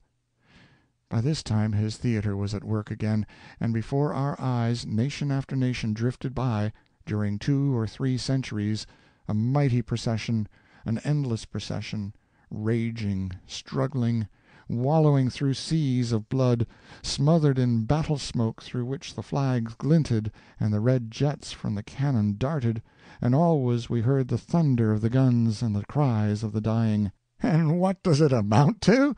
said Satan with his evil chuckle. "Nothing at all. You gain nothing. You always come out where you went in. For 1,000,000 years the race has gone on monotonously propagating itself and monotonously reperforming this dull nonsense. To what end? No wisdom can guess. Who gets a profit out of it? Nobody but a parcel of usurping little monarchs and nobilities who despise you, would feel defiled if you touched them, would shut the door in your face if you proposed to call, whom you slave for, fight for, die for, and are not ashamed of it, but proud, whose existence is a perpetual insult to you and you are afraid to resent it, who are mendicants supported by your alms, yet assume toward you the airs of benefactor toward beggar, who address you in the language of master to slave, and are answered in the language of slave to master, who are worshipped by you with your mouth, while in your heart, if you have one, you despise yourselves for it. The first man was a hypocrite and a coward, qualities which have not yet failed in his line. It is the foundation upon which all civilizations have been built. Drink to their perpetuation. Drink to their augmentation. Drink to—" Then he saw by our faces how much we were hurt, and he cut his sentence short and stopped chuckling, and his manner changed. He said gently, "No, we will drink one another's health, and let civilization go. The wine which has flown to our hands out of space by desire is earthly, and good enough for that other toast. But throw away the glasses. We will drink this one in wine which has not visited this world before." We obeyed, and reached up and received the new cups as they descended. They were shapely and beautiful goblets, but they were not made of any material that we were acquainted with. They seemed to be in motion, they seemed to be alive, and certainly the colors in them were in motion. They were very brilliant and sparkling, and of every tint, and they were never still, but flowed to and fro in rich tides, which met and broke and flashed out dainty explosions of enchanting color. I think it was most like opals washing about in waves and flashing out their splendid fires. But there is nothing to compare the wine with. We drank it, and felt a strange and witching ecstasy as of heaven go stealing through us, and Seppi's eyes filled, and he said worshipingly, "We shall be there some day, and then—" He glanced furtively at Satan, and I think he hoped Satan would say, Yes, you will be there some day. But Satan seemed to be thinking about something else, and said nothing. This made me feel ghastly, for I knew he had heard. Nothing, spoken or unspoken, ever escaped him. Poor Seppi looked distressed, and did not finish his remark. The goblets rose and clove their way into the sky, a triplet of radiant sun-dogs, and disappeared. Why didn't they stay? It seemed a bad sign, and depressed me. Should I ever see mine again? Would Seppi ever see his? End of Chapter 8. Chapter 9. It was wonderful, the mastery Satan had over time and distance. For him they did not exist. He called them human inventions, and said they were artificialities. We often went to the most distant parts of the globe with him, and stayed weeks and months, and yet were gone only a fraction of a second as a rule. You could prove it by the clock. One day, when our people were in such awful distress because the Witch Commission were afraid to proceed against the astrologer and Father Peter's household, or against any, indeed, but the poor and the friendless, they lost patience and took to witch-hunting on their own score, and began to chase a born lady who was known to have the habit of curing people by devilish arts, such as bathing them, washing them, and nourishing them instead of bleeding them and purging them through the ministrations of a barber-surgeon in the proper way. She came flying down, with the howling and cursing mob after her, and tried to take refuge in houses, but the doors were shut in her face. They chased her more than half an hour, we following to see it, and at last she was exhausted and fell, and they caught her. They dragged her to a tree and threw a rope over the limb, and began to make a noose in it, some holding her, meantime, and she crying and begging, and her young daughter looking on and weeping, but afraid to say or do anything. They hanged the lady, and I threw a stone at her, although in my heart I was sorry for her. But all were throwing stones, and each was watching his neighbor, and if I had not done as the others did, it would have been noticed and spoken of. Satan burst out laughing. All that were near by turned upon him, astonished and not pleased. It was an ill time to laugh, for his free and scoffing ways and his supernatural music had brought him under suspicion all over the town, and turned many privately against him. The big blacksmith called attention to him now, raising his voice so that all should hear, and said, "What are you laughing at? Answer. Moreover, please explain to the company why you threw no stone." "Are you sure I did not throw a stone?" "Yes. You needn't try to get out of it. I had my eye on you." "And I noticed you," shouted two others. "3 witnesses," said Satan. "Mueller the blacksmith, Klein the butcher's man, Pfeiffer the weaver's journeyman. 3 very ordinary liars. Are there any more?" "Never mind whether there are others or not, and never mind about what you consider us. 3's enough to settle your matter for you. You'll prove that you threw a stone, or it shall go hard with you." "That's so," shouted the crowd, and surged up as closely as they could to the center of interest. "And first you will answer that other question," cried the blacksmith, pleased with himself for being mouthpiece to the public and hero of the occasion. "What are you laughing at?" Satan smiled and answered pleasantly, "To see 3 cowards stoning a dying lady when they were so near death themselves." You could see the superstitious crowd shrink and catch their breath under the sudden shock. The blacksmith, with a show of bravado, said, "Pooh! What do you know about it?" "I? Everything. By profession I am a fortune-teller, and I read the hands of you 3, and some others, when you lifted them to stone the woman. One of you will die tomorrow week, another of you will die tonight.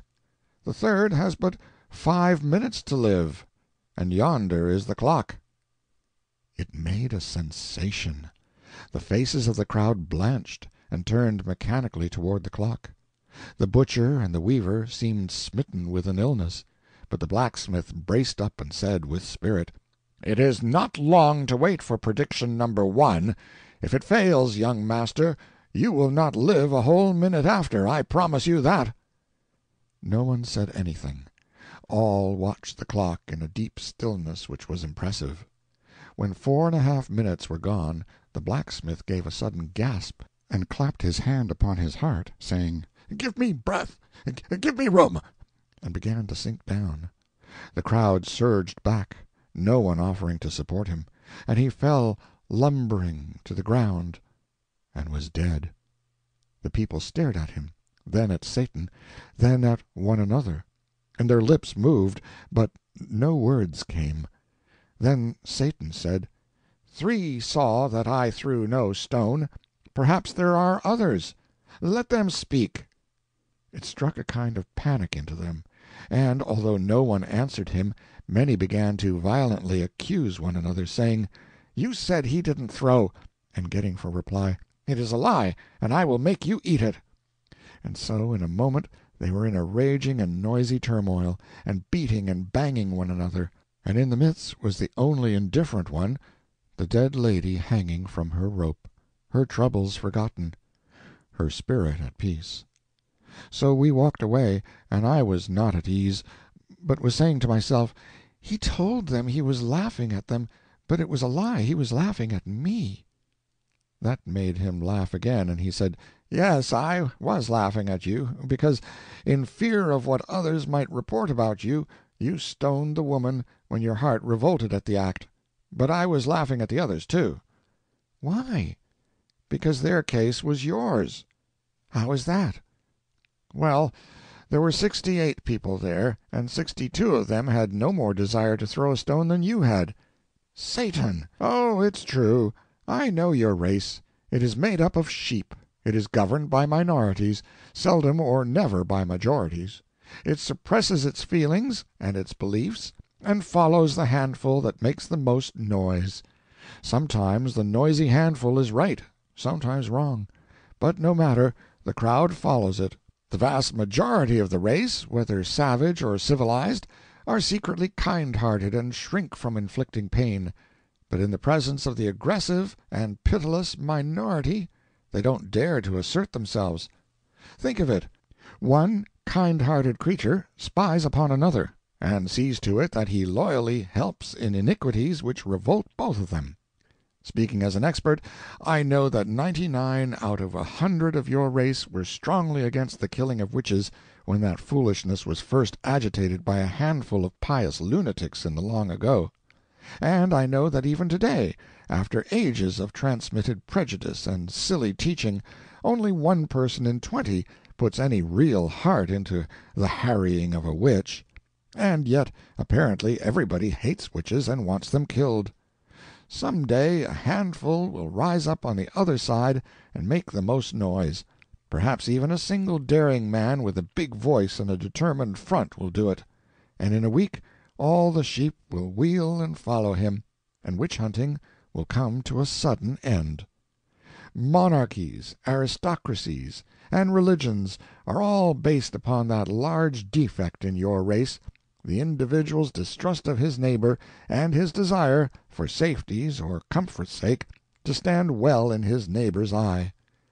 These institutions will always remain, and always flourish, and always oppress you, affront you, and degrade you, because you will always be and remain slaves of minorities. There was never a country where the majority of the people were in their secret hearts loyal to any of these institutions. I did not like to hear our race called sheep, and said I did not think they were. "Still it is true, lamb," said Satan. "Look at you in war. What mutton you are, and how ridiculous!" "In war? How?" "There has never been a just one, never an honorable one, on the part of the instigator of the war. I can see 1,000,000 years ahead, and this rule will never change in so many as half a dozen instances. The loud little handful, as usual, will shout for the war. The pulpit will, warily and cautiously, object, at first. The great, big, dull bulk of the nation will rub its sleepy eyes and try to make out why there should be a war, and will say, earnestly and indignantly, it is unjust and dishonorable, and there is no necessity for it. Then the handful will shout louder. A few fair men on the other side will argue and reason against the war with speech and pen, and at first will have a hearing and be applauded. But it will not last long. Those others will outshout them, and presently the anti-war audiences will thin out and lose popularity. Before long you will see this curious thing: the speakers stoned from the platform, and free speech strangled by hordes of furious men who in their secret hearts are still at one with those stoned speakers, as earlier, but do not dare to say so. And now the whole nation, pulpit and all, will take up the war cry and shout itself hoarse, and mob any honest man who ventures to open his mouth. And presently such mouths will cease to open. Next the statesmen will invent cheap lies, putting the blame upon the nation that is attacked, and every man will be glad of those conscience-soothing falsities, and will diligently study them, and refuse to examine any refutations of them, and thus he will by and by convince himself that the war is just, and will thank God for the better sleep he enjoys after this process of grotesque self-deception. End of chapter 9. Chapter 10. Days and days went by now, and no Satan. It was dull without him. But the astrologer, who had returned from his excursion to the moon, went about the village, braving public opinion, and getting a stone in the middle of his back now and then, when some witch-hater got a safe chance to throw it and dodge out of sight. Meantime, two influences had been working well for Margaret. That Satan, who was quite indifferent to her, had stopped going to her house after a visit or two, had hurt her pride, and she had set herself the task of banishing him from her heart. Reports of Wilhelm Meidling's dissipation brought to her from time to time by old Ursula had touched her with remorse, jealousy of Satan being the cause of it. And so now, these two matters working upon her together, she was getting a good profit out of the combination. Her interest in Satan was steadily cooling, her interest in Wilhelm as steadily warming.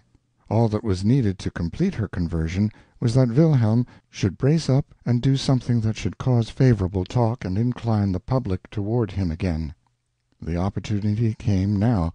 Margaret sent and asked him to defend her uncle in the approaching trial, and he was greatly pleased, and stopped drinking, and began his preparations with diligence. With more diligence than hope, in fact, for it was not a promising case. He had many interviews in his office with Seppi and me, and threshed out our testimony pretty thoroughly, thinking to find some valuable grains among the chaff, but the harvest was poor, of course. If Satan would only come! That was my constant thought. He could invent some way to win the case, for he had said it would be won, so he necessarily knew how it could be done. But the days dragged on, and still he did not come. Of course I did not doubt that it would win, and that Father Peter would be happy for the rest of his life, since Satan had said so. Yet I knew I should be much more comfortable if he would come and tell us how to manage it. It was getting high time for Father Peter to have a saving change toward happiness, for by general report he was worn out with his imprisonment and the ignominy that was burdening him, and was like to die of his miseries unless he got relief soon. At last the trial came on, and the people gathered from all around to witness it. Among them many strangers from considerable distances. Yes, everybody was there, except the accused. He was too feeble in body for the strain. But Margaret was present, and keeping up her hope and her spirit the best she could. The money was present, too. It was emptied on the table, and was handled and caressed and examined by such as were privileged. The astrologer was put in the witness-box. He had on his best hat and robe for the occasion. Question. You claim that this money is yours? Answer. I do. Q. How did you come by it? A. I found the bag in the road when I was returning from a journey. Q. When? A. More than 2 years ago. Q. What did you do with it? A. I brought it home, and hid it in a secret place in my observatory, intending to find the owner if I could. Q. You endeavored to find him? A. I made diligent inquiry during several months, but nothing came of it. Q. And then? A. I thought it not worth while to look further, and was minded to use the money in finishing the wing of the foundling asylum connected with the priory and nunnery. So I took it out of its hiding-place and counted it to see if any of it was missing. And then— Q. Why do you stop? Proceed. A. I am sorry to have to say this, but just as I had finished and was restoring the bag to its place, I looked up, and there stood Father Peter behind me. Several murmured, "That looks bad," but others answered, "Ah, but he is such a liar." Q. That made you uneasy? A. No, I thought nothing of it at the time, for Father Peter often came to me unannounced to ask for a little help in his need. Margaret blushed crimson at hearing her uncle falsely and impudently charged with begging, especially from one he had always denounced as a fraud, and was going to speak, but remembered herself in time and held her peace. Q. Proceed. A. In the end I was afraid to contribute the money to the foundling asylum, but elected to wait yet another year and continue my inquiries. When I heard of Father Peter's find I was glad, and no suspicions entered my mind. When I came home a day or two later and discovered that my own money was gone, I still did not suspect until 3 circumstances connected with Father Peter's good fortune struck me as being singular coincidences. Q. Pray name them. A.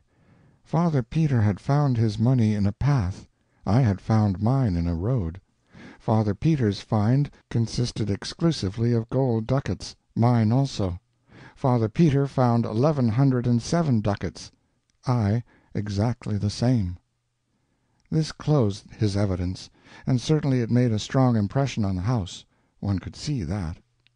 Wilhelm Meidling asked him some questions, then called us boys, and we told our tale. It made the people laugh, and we were ashamed. We were feeling pretty badly, anyhow, because Wilhelm was hopeless, and showed it. He was doing as well as he could, poor young fellow, but nothing was in his favor, and such sympathy as there was now plainly not with his client. It might be difficult for court and people to believe the astrologer's story, considering his character, but it was almost impossible to believe Father Peter's. We were already feeling badly enough, but when the astrologer's lawyer said he believed he would not ask us any questions, for our story was a little delicate and it would be cruel for him to put any strain upon it, everybody tittered, and it was almost more than we could bear. Then he made a sarcastic little speech, and got so much fun out of our tale, and it seemed so ridiculous and childish and every way impossible and foolish, that it made everybody laugh till the tears came, and at last Margaret could not keep up her courage any longer, but broke down and cried, and I was so sorry for her. Now I noticed something that braced me up. It was Satan standing alongside of Wilhelm, and there was such a contrast. Satan looked so confident, had such a spirit in his eyes and face, and Wilhelm looked so depressed and despondent. We two were comfortable now, and judged that he would testify and persuade the bench and the people that black was white and white black, or any other color he wanted it. We glanced around to see what the strangers in the house thought of him, for he was beautiful, you know, stunning, in fact. But no one was noticing him, so we knew by that he was invisible. The lawyer was saying his last words, and while he was saying them, Satan began to melt into Wilhelm. He melted into him and disappeared, and then there was a change, when his spirit began to look out of Wilhelm's eyes. That lawyer finished quite seriously, and with dignity. He pointed to the money and said, "The love of it is the root of all evil. There it lies, the ancient tempter, newly red with the shame of its latest victory, the dishonor of a priest of God and his 2 poor juvenile helpers in crime. If it could but speak, let us hope that it would be constrained to confess that of all its conquests this was the basest and the most pathetic." He sat down, Wilhelm rose and said, "From the testimony of the accuser I gather that he found this money in a road more than 2 years ago. Correct me, sir, if I misunderstood you." The astrologer said his understanding of it was correct. "And the money so found was never out of his hands thenceforth up to a certain definite date, the last day of last year. Correct me, sir, if I am wrong." The astrologer nodded his head. Wilhelm turned to the bench and said, "If I prove that this money here was not that money, then it is not his?" "Certainly not. But this is irregular. If you had such a witness, it was your duty to give proper notice of it and have him here to—" He broke off and began to consult with the other judges. Meantime that other lawyer got up excited and began to protest against allowing new witnesses to be brought into the case at this late stage. The judges decided that his contention was just and must be allowed. "But this is not a new witness," said Wilhelm. "It has already been partly examined. I speak of the coin." "The coin? What can the coin say?" "It can say it is not the coin that the astrologer once possessed. It can say it was not in existence last December. By its date it can say this." And it was so. There was the greatest excitement in the court while that lawyer and the judges were reaching for coins and examining them and exclaiming, and everybody was full of admiration of Wilhelm's brightness in happening to think of that neat idea. At last order was called, and the court said, "All of the coins but 4 are of the date of the present year. The court tenders its sincere sympathy to the accused, and its deep regret that he, an innocent man, through an unfortunate mistake, has suffered the undeserved humiliation of imprisonment and trial. The case is dismissed." So the money could speak after all, though that lawyer thought it couldn't. The court rose, and almost everybody came forward to shake hands with Margaret and congratulate her, and then to shake with Wilhelm and praise him. And Satan had stepped out of Wilhelm and was standing around looking on, full of interest, and people walking through him every which way, not knowing he was there. And Wilhelm could not explain why he only thought of the date on the coins at the last moment, instead of earlier. He said it just occurred to him all of a sudden, like an inspiration, and he brought it right out without any hesitation, for, although he didn't examine the coins, he seemed somehow to know it was true. That was honest of him, and like him. Another would have pretended he had thought of it earlier and was keeping it back for a surprise. He had dulled down a little now, not much, but still you could notice that he hadn't that luminous look in his eyes that he had while Satan was in him. He nearly got it back, though, for a moment, when Margaret came and praised him and thanked him and couldn't keep him from seeing how proud she was of him. The astrologer went off dissatisfied and cursing, and Solomon Isaacs gathered up the money and carried it away. It was Father Peter's for good and all now. Satan was gone.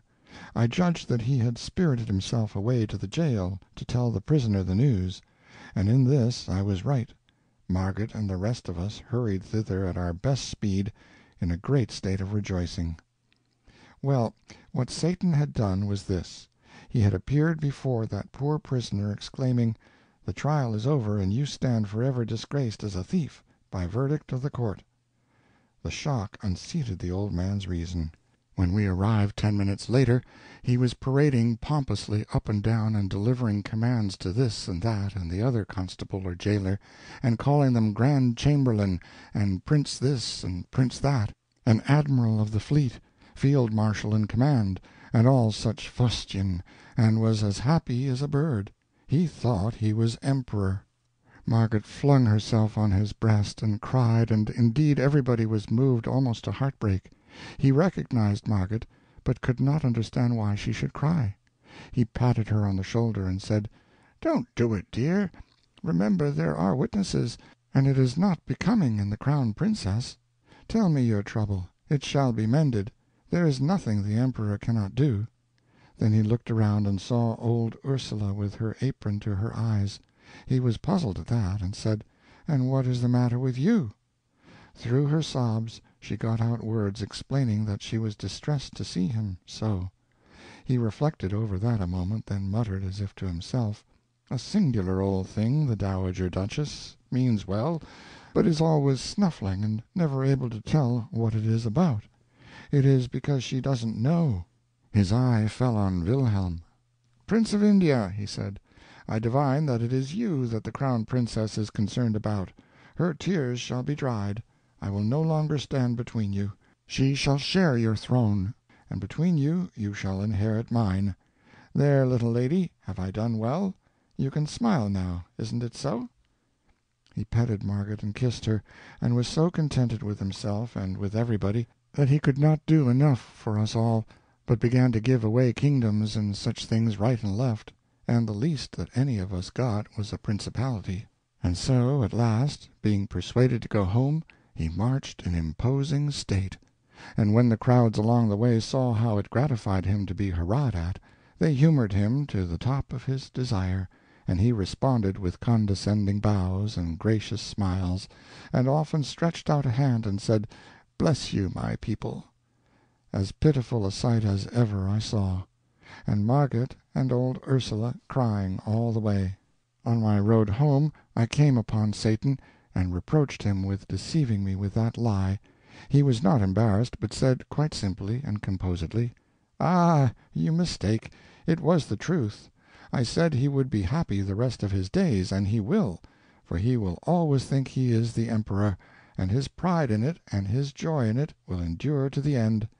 He is now, and will remain, the one utterly happy person in this empire." "But the method of it, Satan, the method! Couldn't you have done it without depriving him of his reason?" It was difficult to irritate Satan, but that accomplished it. "What an ass you are!" he said. "Are you so unobservant as not to have found out that sanity and happiness are an impossible combination? No sane man can be happy, for to him life is real, and he sees what a fearful thing it is. Only the mad can be happy, and not many of those. The few that imagine themselves kings or gods are happy, the rest are no happier than the sane. Of course, no man is entirely in his right mind at any time, but I have been referring to the extreme cases. I have taken from this man that trumpery thing which the race regards as a mind. I have replaced his tin life with a silver gilt fiction. You see the result, and you criticize. I said I would make him permanently happy, and I have done it. I have made him happy by the only means possible to his race, and you are not satisfied." He heaved a discouraged sigh, and said, "It seems to me that this race is hard to please." There it was, you see. He didn't seem to know any way to do a person a favor except by killing him or making a lunatic out of him. I apologized as well as I could, but privately I did not think much of his processes at that time. Satan was accustomed to say that our race lived a life of continuous and uninterrupted self-deception. It duped itself from cradle to grave with shams and delusions which it mistook for realities, and this made its entire life a sham. Of the score of fine qualities which it imagined it had, and was vain of, it really possessed hardly one. It regarded itself as gold, and was only brass. One day when he was in this vein he mentioned a detail, the sense of humor. I cheered up then and took issue. I said we possessed it. "There spoke the race," he said, "always ready to claim what it hasn't got, and mistake its ounce of brass filings for a ton of gold dust. You have a mongrel perception of humor, nothing more. A multitude of you possess that. This multitude see the comic side of 1,000 low-grade and trivial things, broad incongruities mainly, grotesqueries, absurdities, evokers of the horse-laugh. The 10,000 high-grade comicalities which exist in the world are sealed from their dull vision. Will a day come when the race will detect the funniness of these juvenalities and laugh at them, and by laughing at them destroy them? For your race, in its poverty, has unquestionably one really effective weapon—laughter. Power, money, persuasion, supplication, persecution, These can lift at a colossal humbug, push it a little, weaken it a little, century by century, but only laughter can blow it to rags and atoms at a blast. Against the assault of laughter nothing can stand. You are always fussing and fighting with your other weapons. Do you ever use that one? No. You leave it lying rusting. As a race, do you ever use it at all? No. You lack sense and the courage. We were traveling at the time, and stopped at a little city in India, and looked on while a juggler did his tricks before a group of natives. They were wonderful, but I knew Satan could beat that game, and I begged him to show off a little, and he said he would. He changed himself into a native in turban and breech-cloth, and very considerately conferred on me a temporary knowledge of the language. The juggler exhibited a seed, covered it with earth in a small flower-pot, then put a rag over the pot. After a minute the rag began to rise. In 10 minutes it had risen a foot. Then the rag was removed, and a little tree was exposed, with leaves upon it, and ripe fruit. We ate the fruit, and it was good.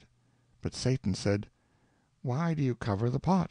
Can't you grow the tree in the sunlight?" "No," said the juggler, "no one can do that." "You are only an apprentice. You don't know your trade. Give me the seed. I will show you." He took the seed and said, "What shall I raise from it?" "It is a cherry seed. Of course you will raise a cherry." "Oh, no, that is a trifle. Any novice can do that.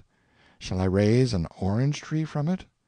"Oh, yes," and the juggler laughed. "And shall I make it bear other fruits as well as oranges?" "If God wills," and they all laughed. Satan put the seed in the ground, put a handful of dust on it, and said, "Rise." A tiny stem shot up and began to grow, and grew so fast that in 5 minutes it was a great tree, and we were sitting in the shade of it. There was a murmur of wonder, then all looked up and saw a strange and pretty sight, for the branches were heavy with fruits of many kinds and colors: oranges, grapes, bananas, peaches, cherries, apricots, and so on.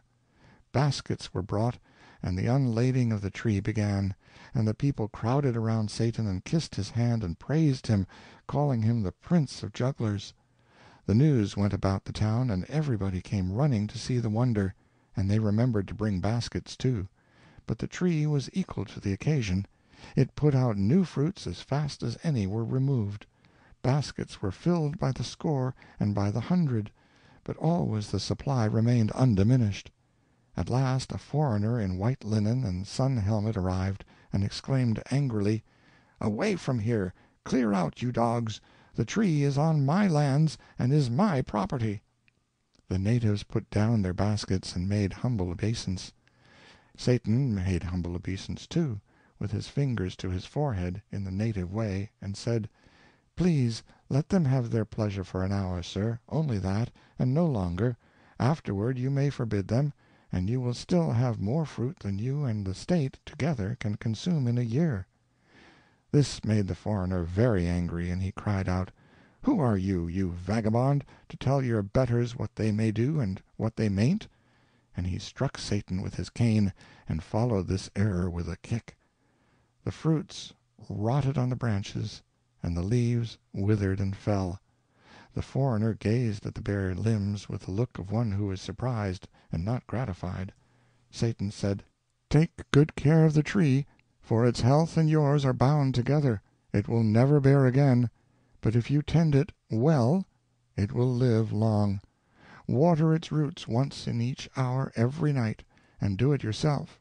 It must not be done by proxy, and to do it in daylight will not answer. If you fail only once in any night, the tree will die, and you likewise. Do not go home to your own country any more. You would not reach there. Make no business or pleasure engagements which require you to go outside your gate at night. You cannot afford the risk. Do not rent or sell this place. It would be injudicious." The foreigner was proud and wouldn't beg, but I thought he looked as if he would like to. While he stood gazing at Satan we vanished away and landed in Ceylon.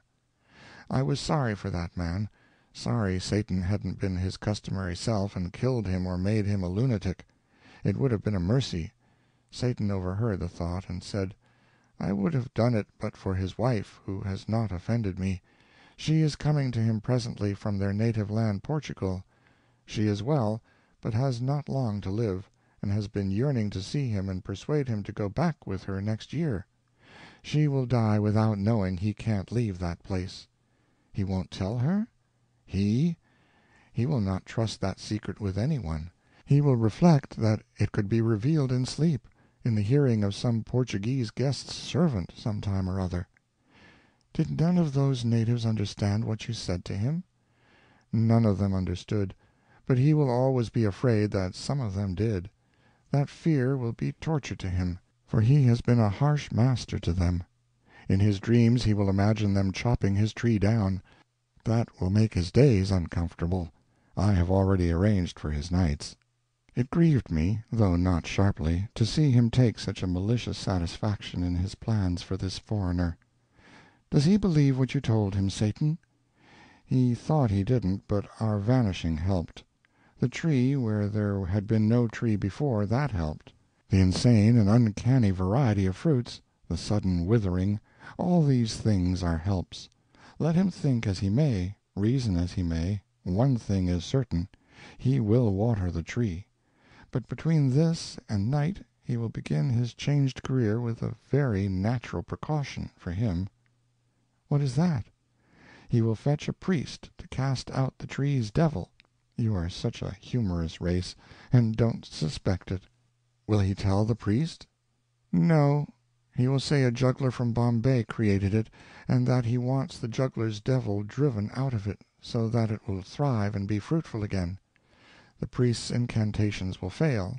Then the Portuguese will give up that scheme, and get his watering-pot ready. But the priest will burn the tree, I know it. He will not allow it to remain. Yes, and anywhere in Europe he would burn the man, too. But in India the people are civilized, and these things will not happen. The man will drive the priest away and take care of the tree. I reflected a little, then said, Satan, you have given him a hard life, I think. Comparatively, it must not be mistaken for a holiday. We flitted from place to place around the world as we had done before, Satan showing me 100 wonders, most of them reflecting in some way the weakness and triviality of our race. He did this now every few days, not out of malice, I am sure of that. It only seemed to amuse and interest him, just as a naturalist might be amused and interested by a collection of ants. End of Chapter 10. Chapter 11. For as much as a year Satan continued these visits, but at last he came less often, and then for a long time he did not come at all. This always made me lonely and melancholy. I felt that he was losing interest in our tiny world, and might at any time abandon his visits entirely. When one day he finally came to me, I was overjoyed, but only for a little while.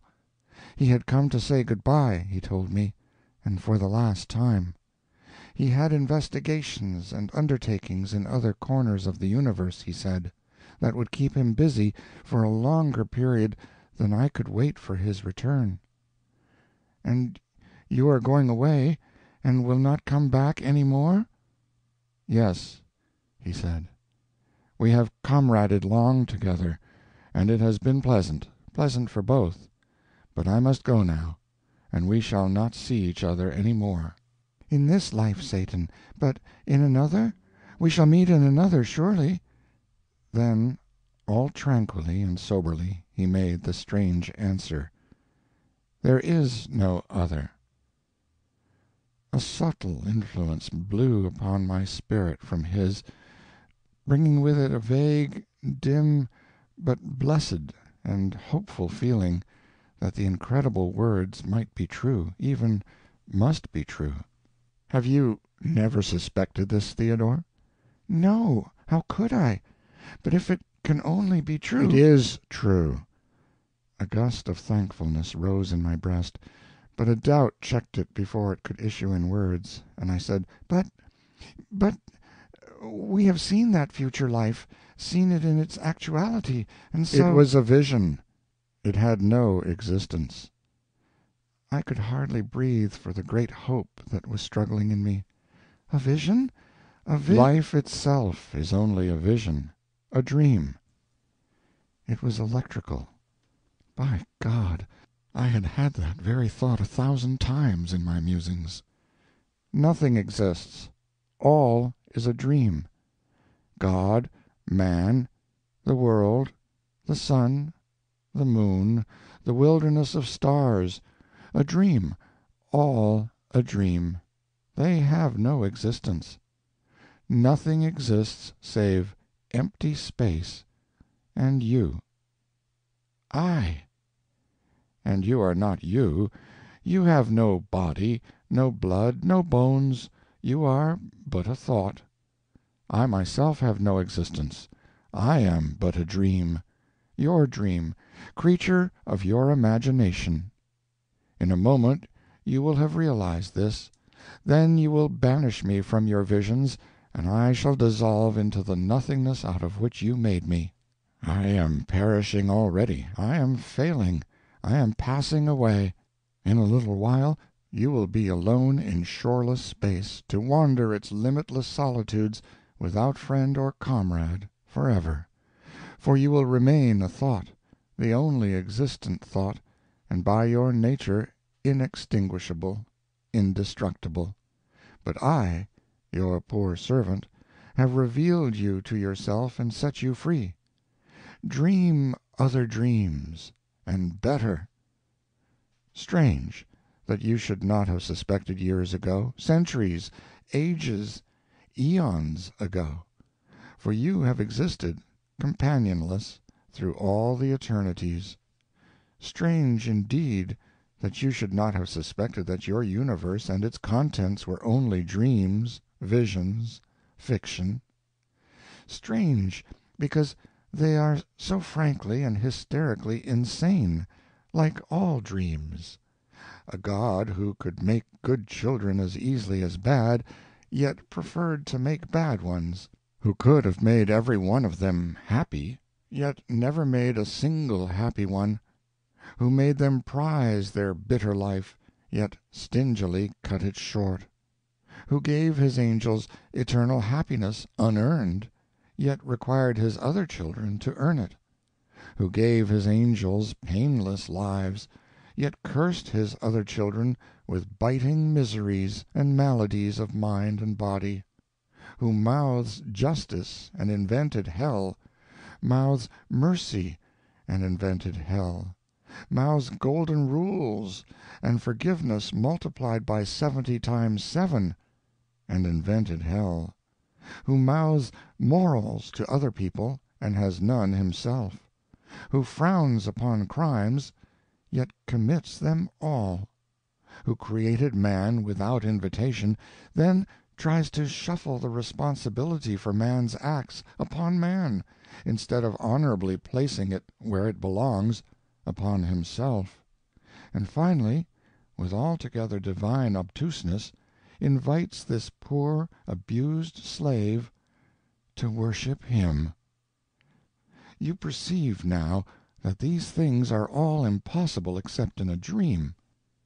You perceive that they are pure and puerile insanities, the silly creations of an imagination that is not conscious of its freaks. In a word, that they are a dream, and you the maker of it. The dream marks are all present. You should have recognized them earlier. It is true, that which I have revealed to you. There is no God, no universe, no human race, no earthly life, no heaven, no hell. It is all a dream, a grotesque and foolish dream. Nothing exists but you, and you are but a thought, a vagrant thought, a useless thought, a homeless thought, wandering forlorn among the empty eternities. He vanished, and left me appalled, for I knew and realized that all he had said was true. End of chapter 11, and end of The Mysterious Stranger by Mark Twain.